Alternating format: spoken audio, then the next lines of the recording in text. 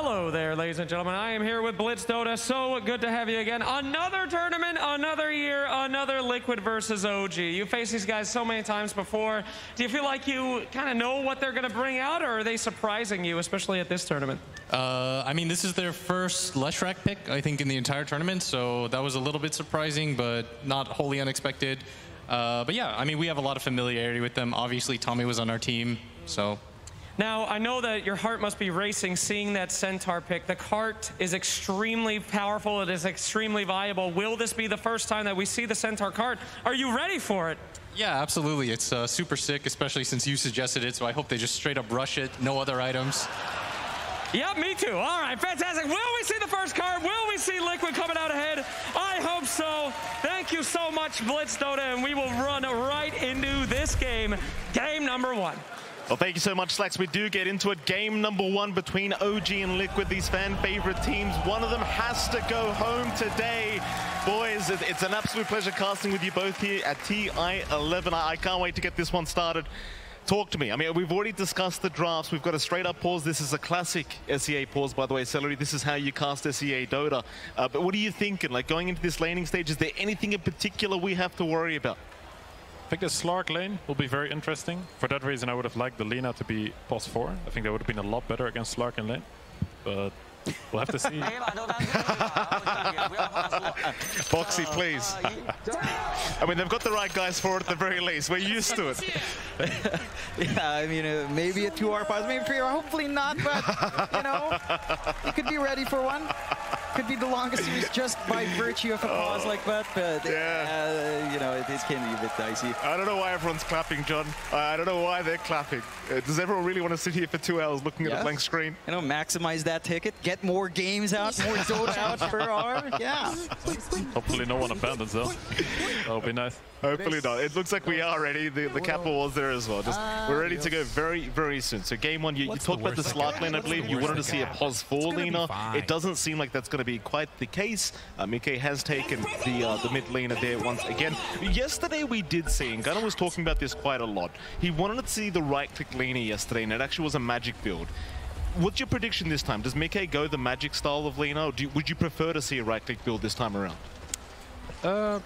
Personally, I'm more a fan of the right-click build. I think it scales a bit quicker, and it should be very good in this game. To OG not having the most jump for the backline. I think if he has magic, he might also have a hard time against SD ult, which will purge. He cannot self-heals. He's going to be very slow. I think a BKB should be one of his first items. Yeah, I think it also just ties in with when you have the Drow, when you have the Marcy, you can just do a lot of damage just with the buffs around you, and you can just absolutely melt these heroes. So we'll see if that's what Mike opts for. It should be really nice. I love your point there, though. Like, the lane for Yuragi. Do you feel like that's something Liquid might just have to struggle with here with the off-lane Pango for Zai? Like, we've seen Zai multiple times before. He loves all his utility. He loves setting up for his team. Is he going to be able to find those timings here? We talked a bit earlier about lane pulls. I think if Liquid can get them some good pulls off, it might be a bit hard for the Lich to connect the waves, and that might give them a good lane. Their goal should be to probably go 50-50 in this lane. I think the Lich Slark should have the upper hand there. We are going to see both teams hanging around that mid lane as per usual. Flags being placed by OG around the banner rune spots. No fights to break out, it seems. So bottom side, maybe we do see something to break out. Not quite. In fact, they are trying a little bit. Decay's around top side. Tiger, he could be in a bit of danger, but the slows aren't going to be too much at level 1. But Tumba, he does have the frost arrows, but or maybe it will be. They land another. Tiger, still running. Looks like he's going to be just fine, but quite a bit of harassment being dealt already. Yeah, just shoves him away. They're kind of ready for that lane. You can see Insania again. 6-man goes ready, blocks the large camp here up top. So he's going to be able to set up to kind of enable that lane, stop them from trying to equalize here on OG's end at least. Pretty nice start for OG. 3 bounty runs. It actually helps a lot with these lanes. Having a little bit extra gold, a little bit more regen, can snowball quite a bit. Let's talk about the mid lane to get started. I mean, you've got Mickey. He's going to be against BZM on the Leshrac. Now, I think you mentioned in the draft, Mickey should have somewhat of an advantage against the Lesh just based on how much range you have to harass away from. Is there a way BZM can kind of even out or win this lane against Mickey? Winning it is going to be very hard, but I think it's a very high skill matchup where if the Lesh does a really good job, he will go close to even. Overall, though, Mickey is an expert on Lina, so he's probably gonna take advantage of this lane. Tiger? What is Tiger doing right now? It's pulling the creep wave. Insania's pulling it too into the mid lane. All right, Celery, go on, analyze this. What's going on? Yeah, this is a classic. It's What is happening? Double waves mid. the SD really doesn't want to fight this Undying, so he's going for these wave pulls, and now, yeah. Here we go. I mean, I've seen musical lanes before. This is a little bit different. A few more plays than I'm used to seeing rotating between these lanes, and yeah, all about the mid matchups of both mid laners. They get 2 creep waves instead of 1, and this is literally the mid player dream right here. Just the supports dragging more creeps over. Don't ever see this. Don't get any ideas, by the way, for your pub. This is not what you should be doing. Tie. Trying to run. Misha gonna be there. Boxy trying to get aggressive, but the Frostblast gonna force him away. I think the one thing with that movement from mid, right, you leave that solo lane for the Drow, so you end up having a pretty good time for Matu. He's not going to be harassed out by the CK solo. Maybe you get less creeps with a creep wave completely gone, but you've got a little bit more breathing room. You don't have to worry about the disruption set up into stun if they do want to run forward. I think overall, OG is very happy with what happened with these wave pulls. Undying is one of the best laners. Against strength curls, he will take the damage from the core, he will deny every creep. And when Undying is running away, this is a win for SD. SD is not a lane dominator, he will skill way better. Bottom, that's a lot of damage being dealt, Zai. You get the swashbuckle away and actually finds first blood. Misha the one to drop. Thought Zai was almost guaranteed dead, but Zai able to turn around and at least secure first blood for himself. Matumba, bit of a chase up top. It's going to be just fine though. Amar unable to connect. Again, you're seeing what Celery said, right? Insania's always dragged away. He's barely spent any time up top. So even though you're leaving that free lane for the Drow, the CK is also feeling pretty all right. He's not being harassed out, he's not losing strength, and he is getting leveled. So Amar's just able to kind of soak away. He's not finding as much CS, but he's kind of keeping up with the Drow, so they're just trading evenly in farm. And solo EXP for the Centaur, it just feels a lot better. Yeah, OG should be very happy with that. What happened on bot is very nice for Liquid, getting a kill, getting a first blood for them in a lane that should be quite rough. And we can see the Lina is having a really, really good time on mid this game. It's taking full advantage of all the extra creeps they got on mid as well. Top lane, ATF, gonna make a jump in. Hood Stomp is there with disruption setup. Matumba, he'll go for the cast, but Tiger, he's got so many stacks over, he will be able to pick up the Drow. They are really abusing the combination. As bottom lane, Boxy, he's gonna be just fine to walk his way out. Liquid still doing just fine down at this bottom lane, but top lane seems to be a bit of a struggle now. Yeah, it's when they can commit, right? It's that classic Centaur Shadow Demon combo. Disruption into stun. The Undying at level 2 doesn't really have much to save you. Level 1 Solar Rip can be nice depending on how the creep wave stands, but you can't threaten them away. Another kill for the Bengal. Bottom, they are going once again. Zai in danger. He's going to be able to walk away. They did pick up Misha down at that bot lane. It's Yuragi now. The one to be on the run, though. Zai moving back in with the toss back out from Boxy. Yuragi, he's the one in danger. Zai still going. They missed the rebound. Yuragi is trying to fight back, but is not going to be able to get it done. At least Zai does die for mid lane. This is a much bigger target. Mike, top of the CS board right now. Top of the net worth, trying to fight back, but he might be the one to drop, and does. Tiger with a fantastic rotation on the Shadow Demon. Yeah, they're all over the map. That's such a big kill for OG. You were almost twice as much on Mika in terms of CS over BZM. So they needed to equalize there to get the rotation out. It does come at the cost maybe of just throwing bot a little bit, but you do want that Lesh to go off to a great start. You mentioned it last time we were watching the last game there, Celery. If a Lesh doesn't go off to a good start, it does feel like it gets thrown off. You do need some farm. Yeah, that was super nice for the Lesh. He's back now on net worth. It's very close. And this bot lane has been very interesting. I thought this would be a very, very hard lane for them, but due to what happened in the lane at the start, now it's just an even lane, and that's going to be great for them. It's quite detrimental. Yeah, the big thing in this game, I feel, is what happened with these wave pulls early. If you look at Undying's net worth, he tanked a lot. This hero spends all his gold on net worth for the lane, or all his net worth on the lane to win it. But when these waves got pulled, and he also tried to run mid, I think that was a big mistake, because now he's very far behind the net worth. The lane was not won, the draw is below the center. And he needs to try to find some impact real soon to catch back up. This hero does not really farm that much.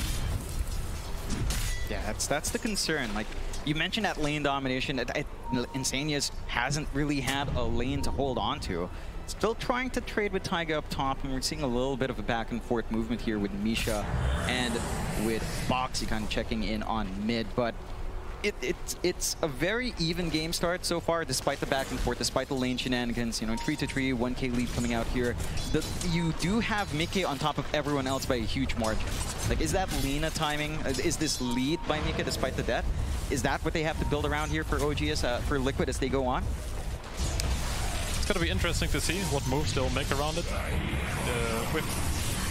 Top lane, Insania. He was disrupted up. Looks like Taiga just wants to try and retreat, but Insania still chasing it now. Foxy with the rotation. Taiga, well, he's still alive. Very fire out, trying to make it towards Roshan, but Foxy does secure. Now they're going for more. BZM going to try and trade, but unable to lock him down. It's Insania for a run as well. Bit slower. Will drop the tombstone on the high ground just to make sure they can't keep the chase going. But may have fed quite a bit of gold back the way of OG. They still gaze up Insania, but they will not land the split earth. He's going to be just fine. That gives info on that Obso. So instant D-ward coming out here from Boxy, and that should help them maintain some control in that top jungle. A lot of back and forth movement, early rotation out. They tried to go for a bait play, but BZM doesn't quite find anything. At least he can just go back in the jungle farm, and he is given room to do so. Yeah, the main playmaker Liquid has is going to be this Spango. I think the Lina will need some more time. Yes, he's going to have his Falcon Blade complete, but you don't want to look to make some big moves with this hero. Potentially what Liquid can do is collapse with a lot of heroes on the mid lane and utilize their Lina, and that's a win. Bottom lane, Zai still having a very good time against Yuragi. Again, this is the thing we weren't really expecting here against the Slark, but look at Zai! He's completely destroying this bottom lane, and you just almost can't believe it against the Slark, but Zai's making it look easy right now. Yeah, they've just made so many moves across the map for that. They've had to leave Yuragi alone. They need to drag Misha around. He's trying to armor up mid to slow down the shove from Mika, and it is slowing down that right click, but it comes at a pretty big cost. Mid lane now, they even find the Lich. It's not the biggest kill in the world, but they want something as Misha is going to get Lacuna. A very nice pickup from Mike, and it allows them to keep going for that mid-tier 1 tower, as Mike would love to keep harassing. In fact, they want the fight. Taiga forced to run. The Stampede will allow it, but in comes Zai from the side. He still wants Taiga, and he's gonna find him. Down bot. Down bot as well. Matumba Man has rotated Yuragi, just getting swarmed right now by the side of Liquid, completely drowning his Yuragi as he does go down to the bot lane. Meanwhile, mid, they're still going. They found the Leshrac. BZM gonna try to run, but it's not enough. Liquid, they're flooding the side of OG. They're all over the map, and Matu, he heads bot. The Stampede was up. Yuragi feels like he can go for that kill. 2 split up fights. Liquid found it all. That was an incredible sequence. They collapsed the mid super well. The Drow realized top was not that safe anymore. Here comes bot. They even get the bonus kill on the Slark. It was super good for Liquid. The Drow is not putting himself at risk. He's playing at a safe spot. Center has a good time, but they utilize the timing they had really well. What do you do now? Like OG 3-9, very slight net worth lead the way of Liquid. Do you feel like they're still okay in this game? Do they need to slow the pace down a little bit? State of the game is looking pretty good for Liquid, I think. The Slark and the Drow will both need to catch up. Just keep farming for now. But their Lina is very high on top. Their Pengo is having a really good game. And this Pengo is going for what looks like a Vlad, potentially a Wraith back. They will have a really big timing once he gets this. I don't think they're in a rush to take this mid tower. They can make a move with Pengo ult at some point, but for now they should be happy slowing the game down a bit. Bot lane, gazes out, but rebound is there. Foxy, he's got the Unleash now onto the Lich. They'll find Misha straight away as Yuragi. He just can't catch a break. They'll toss him back with the Dispose. Yuragi, he's going to keep trying to run, but Zai's right behind him. Still landing the swashbuckle with the multi-shot. It won't connect. It just may not matter. Foxy, right on target with a double kill here for Liquid. OG losing more bodies as time just goes on. Yeah, that was OG clumping up first. They were the ones looking for that opportunity with 3 heroes lined up, 2 supports backing Yuragi this time around, and they still get punished. Liquid, they just respond so quick. They hit these timings. They have these level spikes that just feel massive, and they have so much AoE that even with a Shadow Dance, you're not really safe here for Yuragi. Yeah, that was brilliant fight by Liquid. For OG, they should probably look to try to involve their center in the game. He's their most farmed hero. This is what can feel a little bit awkward about this hero at times. Is right now he is super strong. Like Liquid don't want to fight him, but they're not. They're just fighting on the other side, and for center it's a bit harder to connect. This Bengo TP's in. He has very easy spells to connect with in the fight, and they're abusing that fully right now. Yeah, at what point do you feel like Amar is going to take that initiative to join in? He's saving up for the blink. He's only about 700 gold away. Is that the call? Just wait for that initiation and start going? Yeah, I think he's doing the right thing. He just needs this blink. Before that, you don't really want to join. If possible, OG should be a bit careful on the other side of the map until he has this blink, and they can just fight with him once he's ready. And Matamba just having such a good time on this drow now, able to just really escalate in terms of net worth. Very far ahead of Yuragi, considering 700 gold right now on the drow. The drow, one of the slower farmers in the game, you'd have to argue, but to hit that level 6 mark, it does escalate quite a bit, and it's been a very, very good time so far for Matamba as he just continues hanging around that jungle.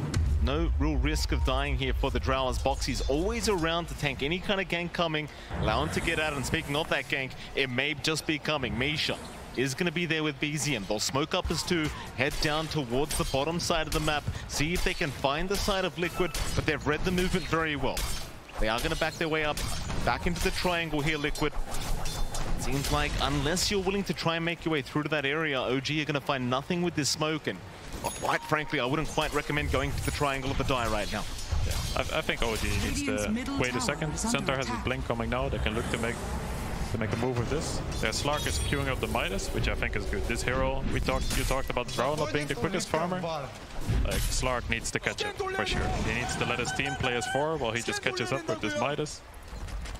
Yeah, does it feel like it gets a bit greedy though? I mean, you talk about Leshrac also needing items, so you're waiting for this full Bloodstone to be up. At least the Blink will allow Amar to play, but you've got 2 farming cores there trying to get that build up, while for Liquid it just feels like they don't need as much to kind of get some impact here. Yeah, Liquid is gonna hit a really, really big timing soon. This Bengo has his Vlad's complete, Lina almost has the BKB. So if they can collapse with these timings, take over the map, take the Roche, that should be really good for them. Big smoke up, OG.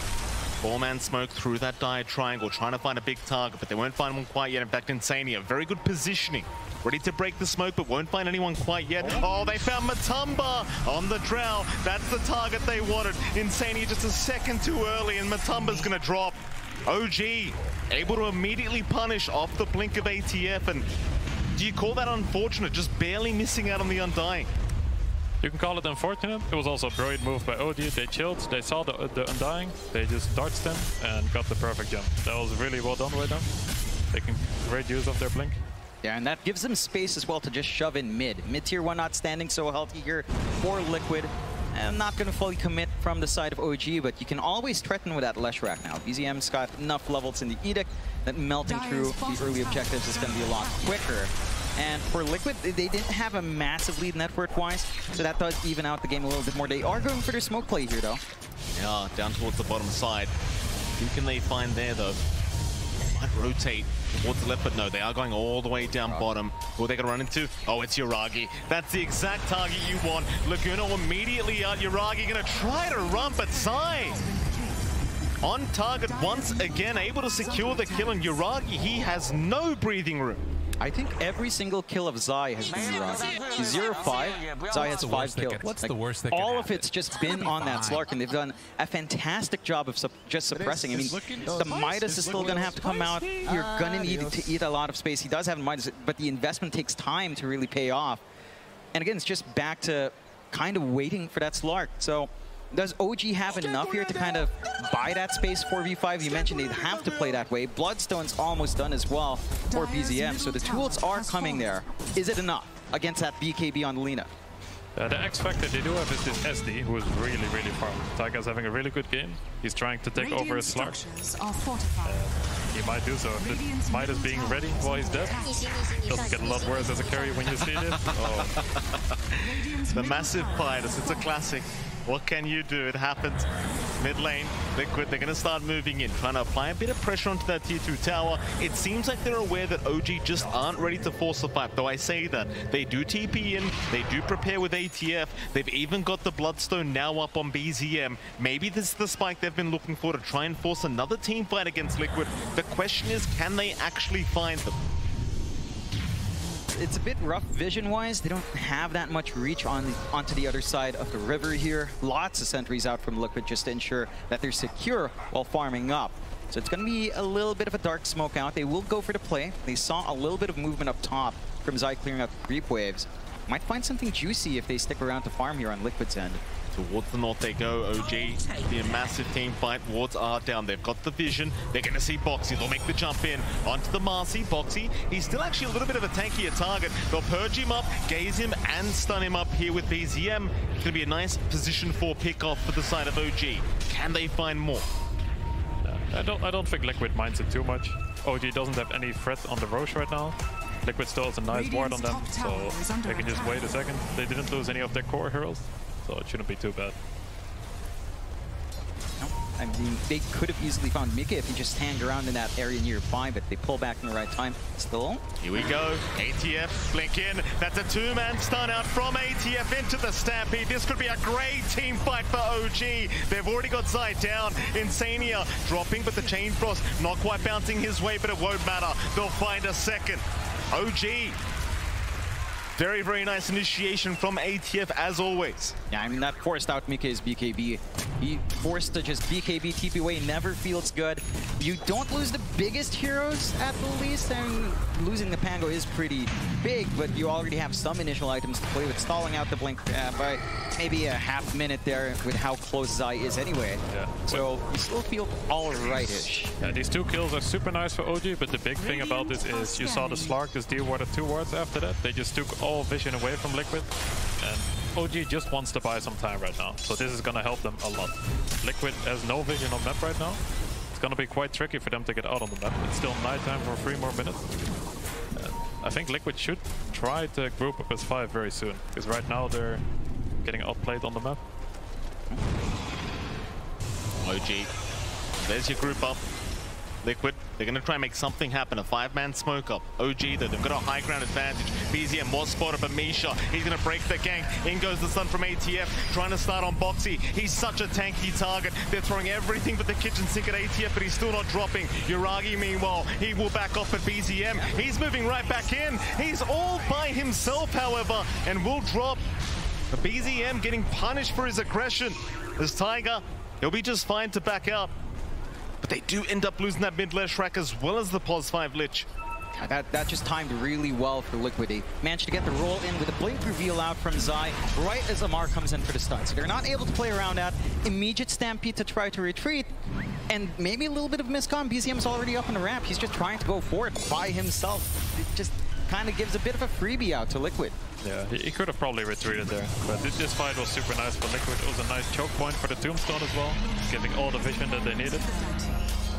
Now they got the Aegis, so that's perfect.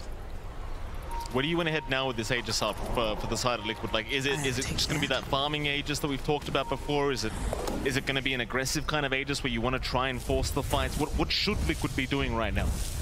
I would like them to group up again soon. I think they have really big timings right now. They got the big items that they need. And this Drow is not a hero that cannot fight. This Drow is very strong right now. I think they need to involve him. He has the Aegis, so he doesn't have to be as afraid of centaur jumping. So I would like them to group up, try to take back the map. I think just going back to how farmed Taiga is, he's got that blink up along with the Aether Lens. We're trying to rush into the Axe along with the Ghost Scepter.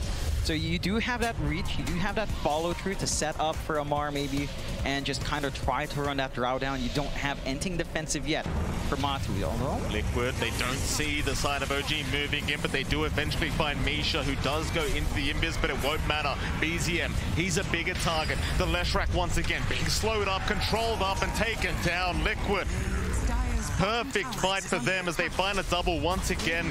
More importantly, finding the mid Leshrac, and well, now they're onto the top tier 1 tower. Yeah, I love how aggressive they're being. They're just grouping up as 5. They're going for a smoke off the back of that. Their position very well known, but Amar's pretty far forward if he's not careful. Might back off. Still, that opens up the map, right? It's forcing OG away from just pushing out waves. It's allowing you to take control and potentially maybe line up for a tier 2 if you find even more. I like the way they're splitting them up. They're just letting their Lina play more as the boss 1 since he has the travel, so he can always connect. And just move together with your Drow, take the map with the less mobile hero. Tiger almost getting caught out there, but does manage to blink away just in the nick of time. Still Liquid moving very aggressively across the map, trying to take those farming positions of OG. So OG now have grouped up, maybe trying to think about a fight, but these last couple team fights just have not gone their way. As Liquid, they'll be the ones to back off. They don't have the vision to fight here. Gets them down eventually, but now Liquid, they will play it safe. It's still anyone's game. Like, you've got a 1k net worth lead for Liquid. It could go the other way very, very quickly. Even with the Aegis up as Liquid, they'll try to make the jump in onto ATF, but a quick link up is going to make sure he's just fine. And I suppose with the Aegis, maybe you could try to pressure this bottom too. I'm just sitting here. Behind. He's stuck for you. I'm big AoE here. Let's right now. Let's. Nice. Go. Center TP out. SD. Go. You heard that shouting. Lesh is the call. I suppose that's all you need to say sometimes. Just get the mid Lesh rack.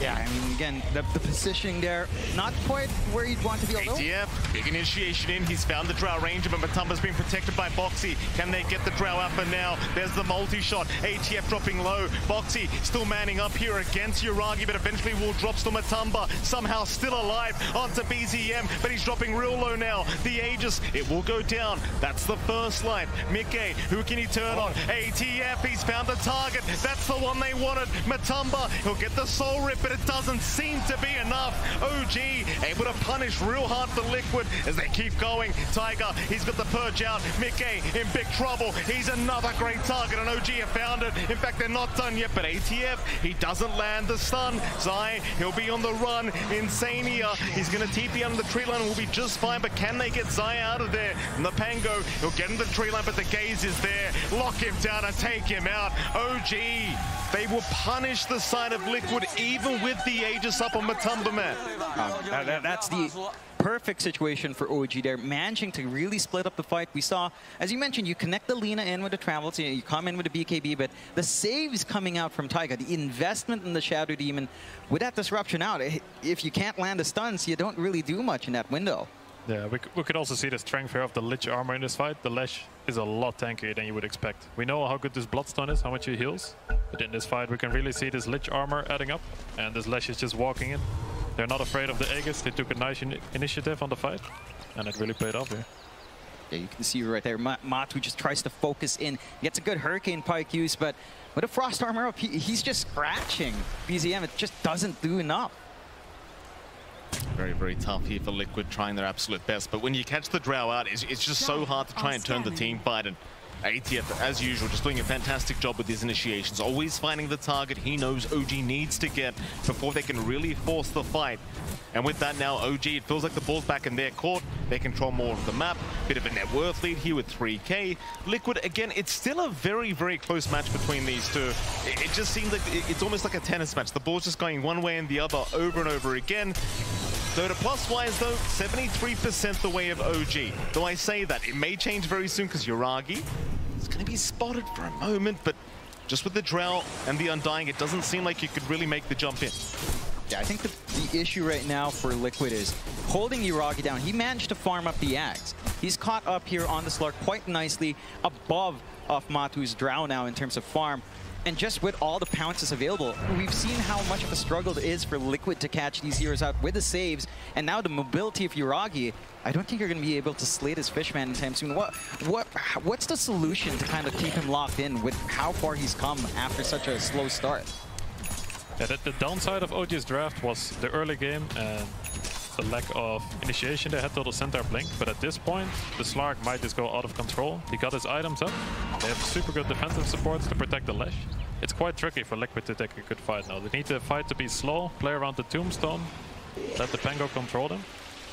So that might be happening. OG, 5-man smoke up, they'll move in. Insania, he does get the tombstone down just before he gets caught out. Yuragi will happily get to work, but there's Zai with a very nice rolling thunder. BZM, he'll get disrupted. They'll try to save the day for this Leshrac as he does BKB up and run. Somehow Insania in the middle of all this is still alive, keeping the tombstone up, and BZM, he cannot TP in time. In fact, Yuragi, he was left behind. Boxy will try to chase, but won't be able to keep up. They will let the Slark go, but it's still a great team fight now for Liquid. Yeah, they work. The smoke comes out, they get the angle, and you know, OG, they feel confident going in there. They're the ones kind of trying to be aggressive, but if you can't kill off Insania, and even if he dies there, the tombstone is already down. Liquid were ready to collapse on top. They managed to get a good stun out from Mike, although. Jump in, that's a big target, Mike. Can have the invis though with the Glimmer Cape as they go onto ATF. They'll try for the Centaur. Do they have the damage for this tanky man? ATF still tanking through it. Matamba, he's been jumped on. Yuragi trying to do it all by himself. He'll get the Shadow Dance off. Yuragi's not done yet, but might have to back. He doesn't have the defensive play anymore. Liquid, they will do the same. Decent job of kiting out of that fight. It doesn't seem like you're quite at the level yet where you can actually deal with ATF to start off the team fight. Radiant are scanning. Amar has nice itemization as well. He has the Halberd against the Drow and the Lina, which counters these heroes really hard if you get it off first. And the Lina could just not hit there for a very long time. Yeah, it's holding off that damage, and I think that was the big issue as well in that earlier fight near the cliff ward, where you were disarmed on Matu when he had an Aegis life, and he just couldn't hit. Even if, you know, even if he was hitting, he wasn't doing that much damage anyway. And just all the armor coming out now in Amar, like you mentioned, Mike, if you do try to jump Amar with a Frost Shield up, with a Plate Mail on top with a Vanguard, he does last a long time. It's really disruptive. You have to watch out for him because his constant hoof stomps are just annoying. I think the longer fights is what Liquid wants to look for. The fight they won earlier where Insania pops his ult and Tombstone, and the fight is a bit slower. They play around the Tomb and the Pango roll. These are the fights that they can win. They are not weak at all. But if the fight is too quick, it's very hard. They cannot burst heroes. There's too much defense on OG. If they could somehow kill these supports first, would be the best. But it's quite tricky for their backliners to get that close. It's interesting you say that they want a longer fight as well, right? Because you're against Yuragi's Slark, which I would assume with the Essence shifts just being stacked up, I would assume it would kind of go the other way. In fact, hold that thought, because Zai is going to make the jump in onto Misha. They've got the dust up, so the Glimmer Cape not going to do enough. Tiger is there with the disruption though. Meanwhile, towards the north, ATF, they're going to try once again onto the Centaur, but he is going to be able to stampede away towards the south. Who have they gone on? Boxy, he's going to BKB run. Mickey trying to chase. They want a target. They found a couple. They've got Tiger and they've got Misha. 2 supports to drop from OG. This is the fight Liquid want now.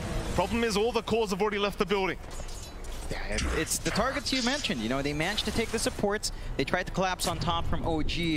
It doesn't feel like Liquid can do too much with this opening though, but they do manage to take control back of their jungle. And I think, ideally, this is what happens at the start of the fight, right? Just find these 2 supports and go from there. That's the dream for sure. This fight is very nice. Now they have control of the jungle. The Roche is alive, and they're looking to capitalize on these supports being dead right now. Roshan, such a big target to go for here. Would try to get started. Oh. Yuragi is going to make a bit of a jump in, but can pounce out. Still, they are going to chase with the gust. It will connect, but they don't have the lockdown. Yuragi going to be okay. He's just trying to slow down this Roshan timing. Problem is, it's so hard to fight against that Tombstone. The Yuragi, he's going to pounce in. It's too early, though. He's still going to try and force the fight with the Shadow Dance, but they're not aiming down Roshan. Or are they? Disruptions there, but Matamba, he's got the Aegis up. Yuragi, still alive somehow, gets the pounce away. He will make it out for now as Misha will be the target that they go for, and they even found BZM. In fact, ATF, he got left behind as well. It's a decent attempt, but maybe just a little bit too early, and Liquid, they just play around it very well. It just goes back to that AoE, right? You feel so confident on the Slark with 2 pounces around. He dances a bit. He gets caught inside the pit with a toss back, and the roll just comes in. His team was pretty far to try to save there. Yeah, it's quite tricky. It's a very nice attempt. He didn't even die there on the Slark, but he kind of forces his team in there. It's a very close fight though. If it goes a little bit different here, maybe Centaur picks up the Aegis and the fight is different, because the Slark did not die here. But these fights are very hard to say. It's a very small thing. If Centaur gets it there, maybe the fight is different. It is on top of a Tombstone, so it's a really nice spot for Liquid to fight. because it forces the OG supports out of position if they want to get in there. That's one thing I didn't notice as well. BZM was just caught out the whole time by Mikke and just bursted down on the left rack. So you kind of had your eyes on Yuragi, but BZM had just been caught out right in front of the Roshan pit. And without that added damage and control of the left rack, it's a bit rough to try and fight into the side of Liquid. Speaking of Liquid, they've got Gaben's Blessing, a double damage rune at the bot rune spot. It doesn't seem like they spotted out in the end, so it will be left for now. Right after Roshan, of course, as is standard, as is tradition. If they had that double damage, it'd be a very fast tier 2 tower, but again, they just don't have the vision for it. Yeah, it can still be a bit risky. There's some counterplay once the respawns are up from OG. And again, just back to that Lich that Celery mentions. Even just frost armor on a tower slows down your push massively. You're not going to be piercing through any armor on that as a Drow.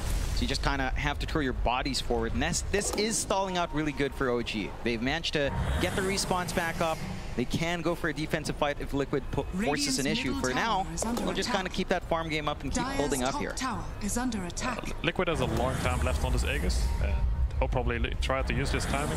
Mikke is going for a very cool build. He'll go for the pike now, a bit of a later pike. He just bought the Dragon Lance, but it should be very, very effective against OG's heroes. Upside, they do find Yuragi. They're also having a look around north for the Shadow Demon, but he is going to be able to TP out. So Boxy unable to close the gap to find his position 5. Boxy and Zai eventually just going to back their way out. I think you mentioned there's plenty of time for the Aegis to expire, so no real rush for them. They'll just take a bit of farm here, farming time for Liquid. 11 to 22 though, 4K advantage the way of Liquid. Still feels like an extremely close game between these two teams. But now OG definitely on the more defensive side. Yeah, it will come down to how these fights go. If it's a bit of a longer fight where Liquid can stall out the defensive spells from the OG support, it should be very good for them. OG can get the jump and focus the right target in a short amount of time. It all comes down to the initiation right now, who they can jump. But for now, OG should look to just stall out this Aegis, farm up more items. It's still a very good Slark game. The more items he gets, it's going to be very scary for this Lina and this Drow. What's the right target for OG to find? I mean, we've seen Amar get some really big jumps. We know Taiga can kind of set up and save as well. But what's the priority when you're OG dealing with Liquid right now? Who has to go first? Yeah. Oh, light strike away lands. Mikke. Perfect stun out. Gonna keep moving in, but the halberd was there to slow him down as ATF. How can you get out of this one? Stampede is there. There's no way ATF. He's trying to run, but the shield crash slows him down, and eventually he will drop. Very nice stun from Mikke. Oh, that's a big one. Just checking the 3-line man just to find him. And again, without the Centaur and with Stampede popped as well, you've got the window here for Liquid to play with that Aegis. Push more objectives, maybe just take control of the bot jungle, look for a skirmish if you so feel. OG not going to stay clumped up for that, just work the map as best as they can. And for OG, as you mentioned, it's all about stalling here, Celery. Any big items immediately available for Yuragi that you'd like to see to kind of help him deal with these scores? Not an expert on the Slark items. He had Basher queued up, but Yuragi, jump in. He found Matumba. Still very confident is Yuragi. With that Shadow Dance, he'll keep going for a little bit more. Take some stacks away, just pounce his way back up. But Liquid, they're moving back in. Taiga immediately bursted down. The high ground defense gets more difficult as Liquid, now in a 4v5 situation in their favor, will continue onto the tier 3 tower. And we keep saying it, but while the tombstone's up, it feels just impossible to try and fight into. Amar, he'll still jump in. They do find the Lina, but Boxy, he's in with a double stun once again. Misha, he'll gate the Chain Frost off, but it's not going to matter. It will bounce around and do nothing as they found Yuragi. BZM, he's going to be able to TP up, but Liquid, they're still onto that tier 3 tower. I'm not sure if OG really want to try and buy back for this. There's no pressure, right? Like, tier 2 still stand, you lose a lane of racks, trying to go for the end game here with the respawns, not really within the zone for Liquid, but you have an amazing time on Liquid's end. You still have the Aegis, gonna be expiring soon. You take one set of racks, you find that punishment. Like Amar, he tries to find that angle, it just doesn't pay off. For OG here, Celery, you saw that the way that fight unfolded. You mentioned it's all about initiation. Who is the priority for Amar? Because it's feeling a bit tough. Oh, Mikke again. It seems like that's the priority, though. ATF, He can stun all he wants. The problem is he doesn't have the backup as he's getting slowed up here. The Stampede, it's already over. All the stacks of hypothermia from Matumba Man just going on to Amar as he's trying to run with the Glimmer Cape, but they keep slowing him down. This Centaur just cannot walk away as BZM. They're going to try. It might be the last time here for the side of OG to try and give this a crack, but how do they get it done? It doesn't look good. They've got a couple buybacks, but with the racks under siege now, they'll be holding on to one more unless Liquid want to keep going. They could certainly try for those tier 4 towers if they wish, but will they?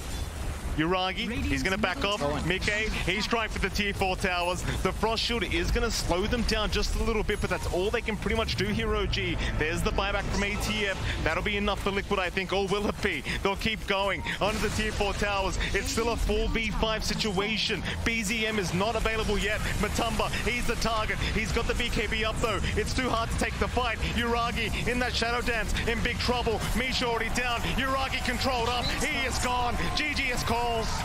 Liquid, what a dominant start to this best-of-3 series. It was a bit back and forth as the game went on, but it seemed like Liquid, after they got that secondary Aegis, they just took over completely in this game 1. Yeah, and it was a pretty slow start as well for OG there, right? Like the lanes didn't quite go out. Game number 2 here between Liquid and OG. OG have brought out something different. Of course, Amar the Filipino, the 16-year-old with 60 years of experience. John, talk to us about this hero. It's the Filipino Huskar coming out from Amar the Filipino, of course.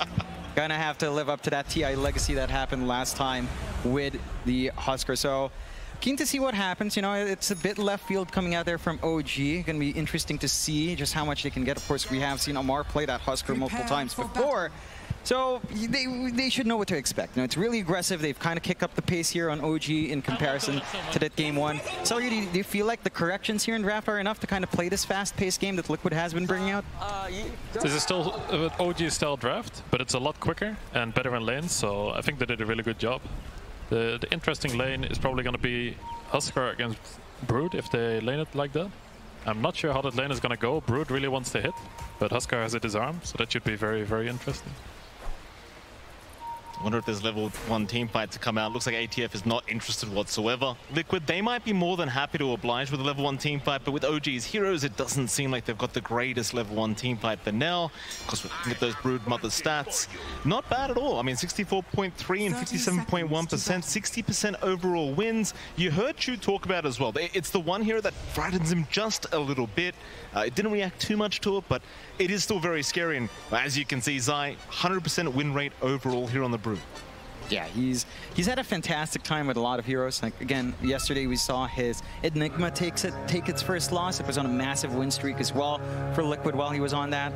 So Zai's just been kind of setting that pace. I'm more interested to see Boxy back on that Tusk because he had an amazing time. Although Tiger tossed up, that's a good start. Mickey, he's going to try to run. Shards are out as well. Boxy, he's very good on this Tusk. We saw it yesterday. It's going to be a lot of damage out onto the Tiny, but nothing to write home about. In fact, they even denied off the banner rune here with Yuragi. So in the end, how many banner runes did they actually pick up? 2 for 1. Nice 2-for-1 start in the favor of OG, so they're going to be feeling a little bit better going into those lanes. Just have a little bit more to play with as we do take a look at that mid. Mike up against BZM on the Ember. You mentioned this, Ellery, it's not the worst laning matchup, right? Like the Ember can kind of dance around this. Do you reckon that overall BZM should have a better time, or should it draw kind of close to even here? I think some Leshracs can win this lane when they're an expert at this matchup, but overall it should be a free lane for Ember and Lesh. They should both farm, and it's a really, really good Ember game. So even if he would slightly lose the mid lane, I think OG is perfectly fine with it, since there's almost nothing to lock him down in the mid game. Bot lane, damage being dealt to Matumba, but there's going to be no kind of jump in. Tiger, no angle here for the toss back into Amar, and it doesn't seem like he's more than happy to get fighting yet. Meanwhile, Boxy, a nice little creep pool going on here. Trying to reset the creep equilibrium on his side. Just let one creep through his bottom lane. ATF going to take a fair bit of damage, but is going to be okay in the end. Yeah, he starts to drop low, and this is where the Bloodseeker starts to feel good. You don't have the Thirst up yet. We do have a lot of early damage and slow is coming out from the side of Liquid, whereas for OG, with a Husker and a Tiny, it does feel like you need a lot of EXP, a lot of levels to really start to play here, doesn't it? This bot lane is going to be very interesting, I think. If the Bloodseeker and CM get on top of this Huskar, they might just kill him. But if they don't kill this guy in time, and they get some tough picks on CM with the disarms, it could go either way, I think. I'm not sure how this lane should go, or what's going to happen. Let's look at the top lane, perhaps. We haven't really talked about that one at all quite yet. You're going to have Boxy there on that. In fact, hold that thought. That's a lot of damage coming out onto the Tiny. We can have a look at the top lane, though. Boxy, once again, pulling a creep wave over. Misha, unable to really slot down, but just trying to get the aggro of the creep wave. Oh, he's got it as well. Very nice play from Misha, but what a great shards out from Boxy. In the meantime, Tiger does end up going down. I love the shards plays from Boxy. He's always got some kind of concept, some idea to try and get the advantage. And once again, we do see the pull work out in the end. Yeah, they just get that EXP they need on Boxy, trying to get that build up, get the space they want for Zai. Uragi, he can kind of twack away, but when you're in that field, when you're in the webs, Zai's not going to feel too scared of trading. He can always run up with Insatiable as well, especially if Misha's dragged away without anyone to stop the Brood. She can kind of get on top of that NP if you're not careful. Uragi could be a fair bit of damage. He's just trapped up, standing his ground, trying to TP away, but the snowball is going to stun him up. Uragi, he cannot make it out. It is going to be a very strong kill for the side of Liquid. Very nicely done. This Brood is a lot stronger in lane now than what everyone's used to. With this insatiable hunger getting a lot of buffs, and the more levels it gets in it, the harder it's going to be in this lane. You'd think it should be a chill lane for Fryn, but they have a lot of kill potential. Boxy, he never stops this bloke. Boxy's always going. Snowball not going to connect on Misha. They will still chase with Zai, but Misha is going to be okay. Getting a little bit greedier there with the snowball from Boxy, and sadly for him, it does not touch the snapfire. Just trying to go for both targets, maybe shove Uragi all the way back once more. Does give some room to go back for Misha, but it's all the way back to the base for him. Having to TP home, has to walk up with regen. You have that window for Liquid to still maintain that aggression up against OG here. I think overall, it looks like a pretty good start for OG in the lane. The Ember is having a really good time mid. He's going more than even. He was doing a really good job on the first few waves. He really wants to get one water rune though. Looks like Liquid is not going to give it.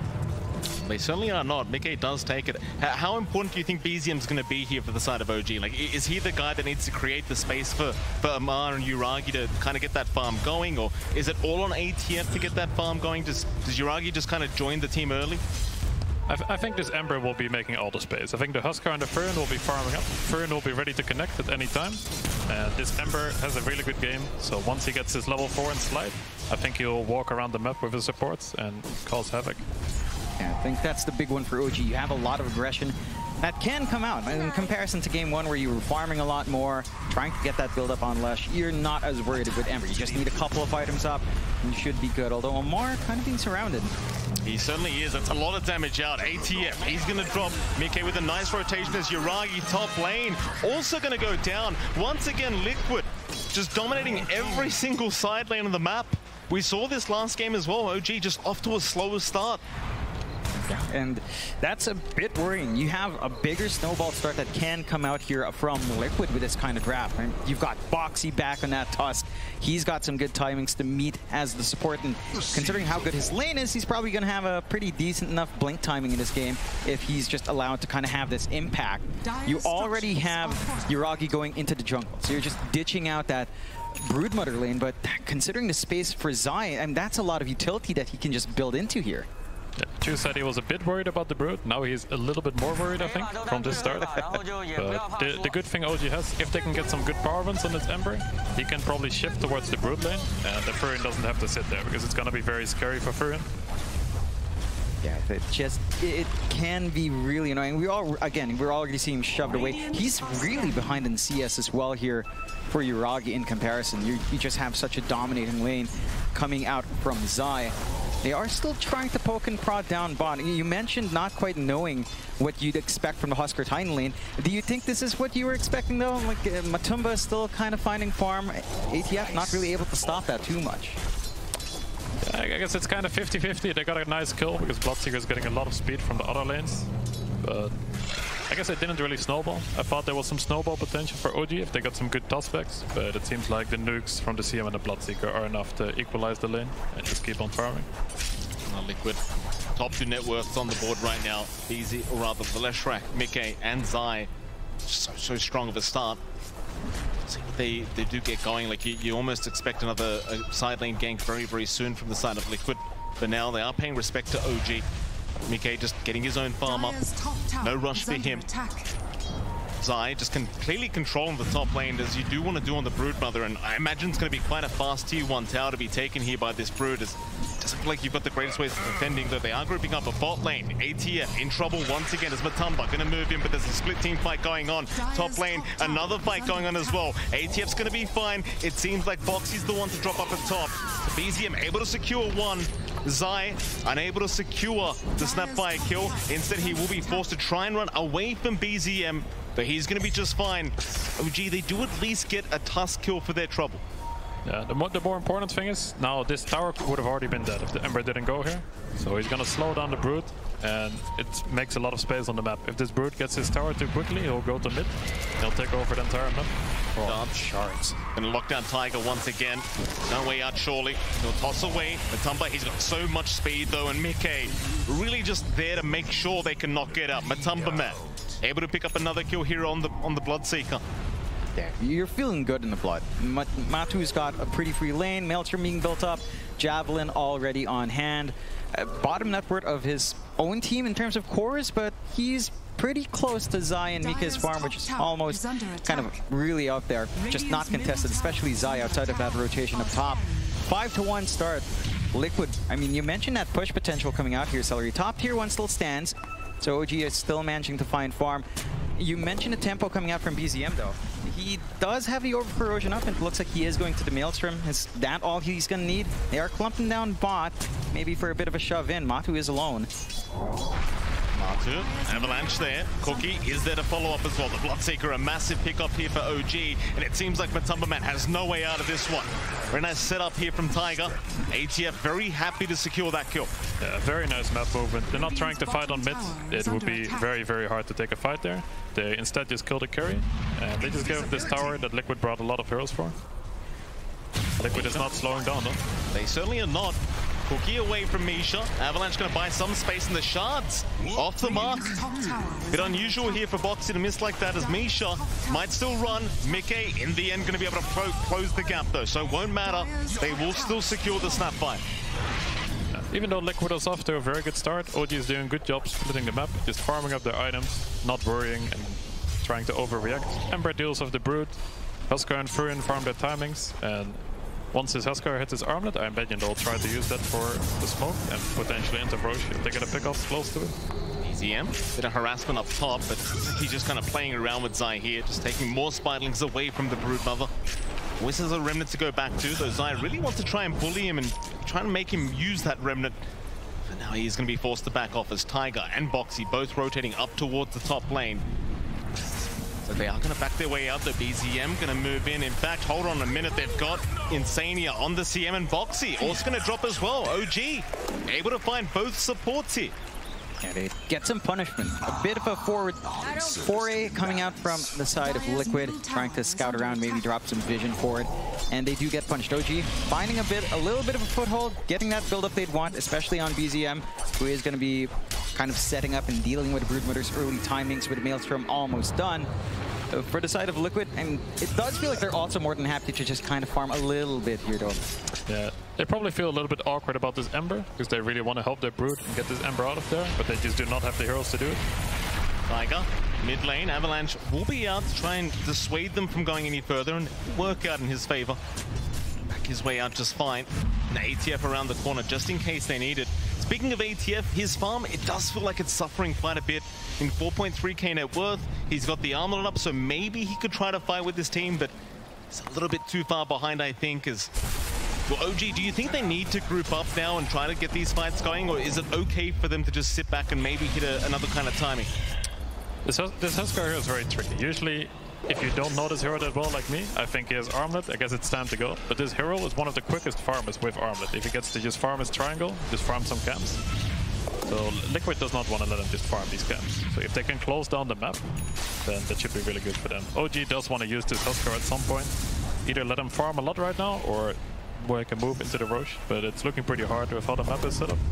Yeah, I mean, just the movement of Liquid. They've taken over the top jungle.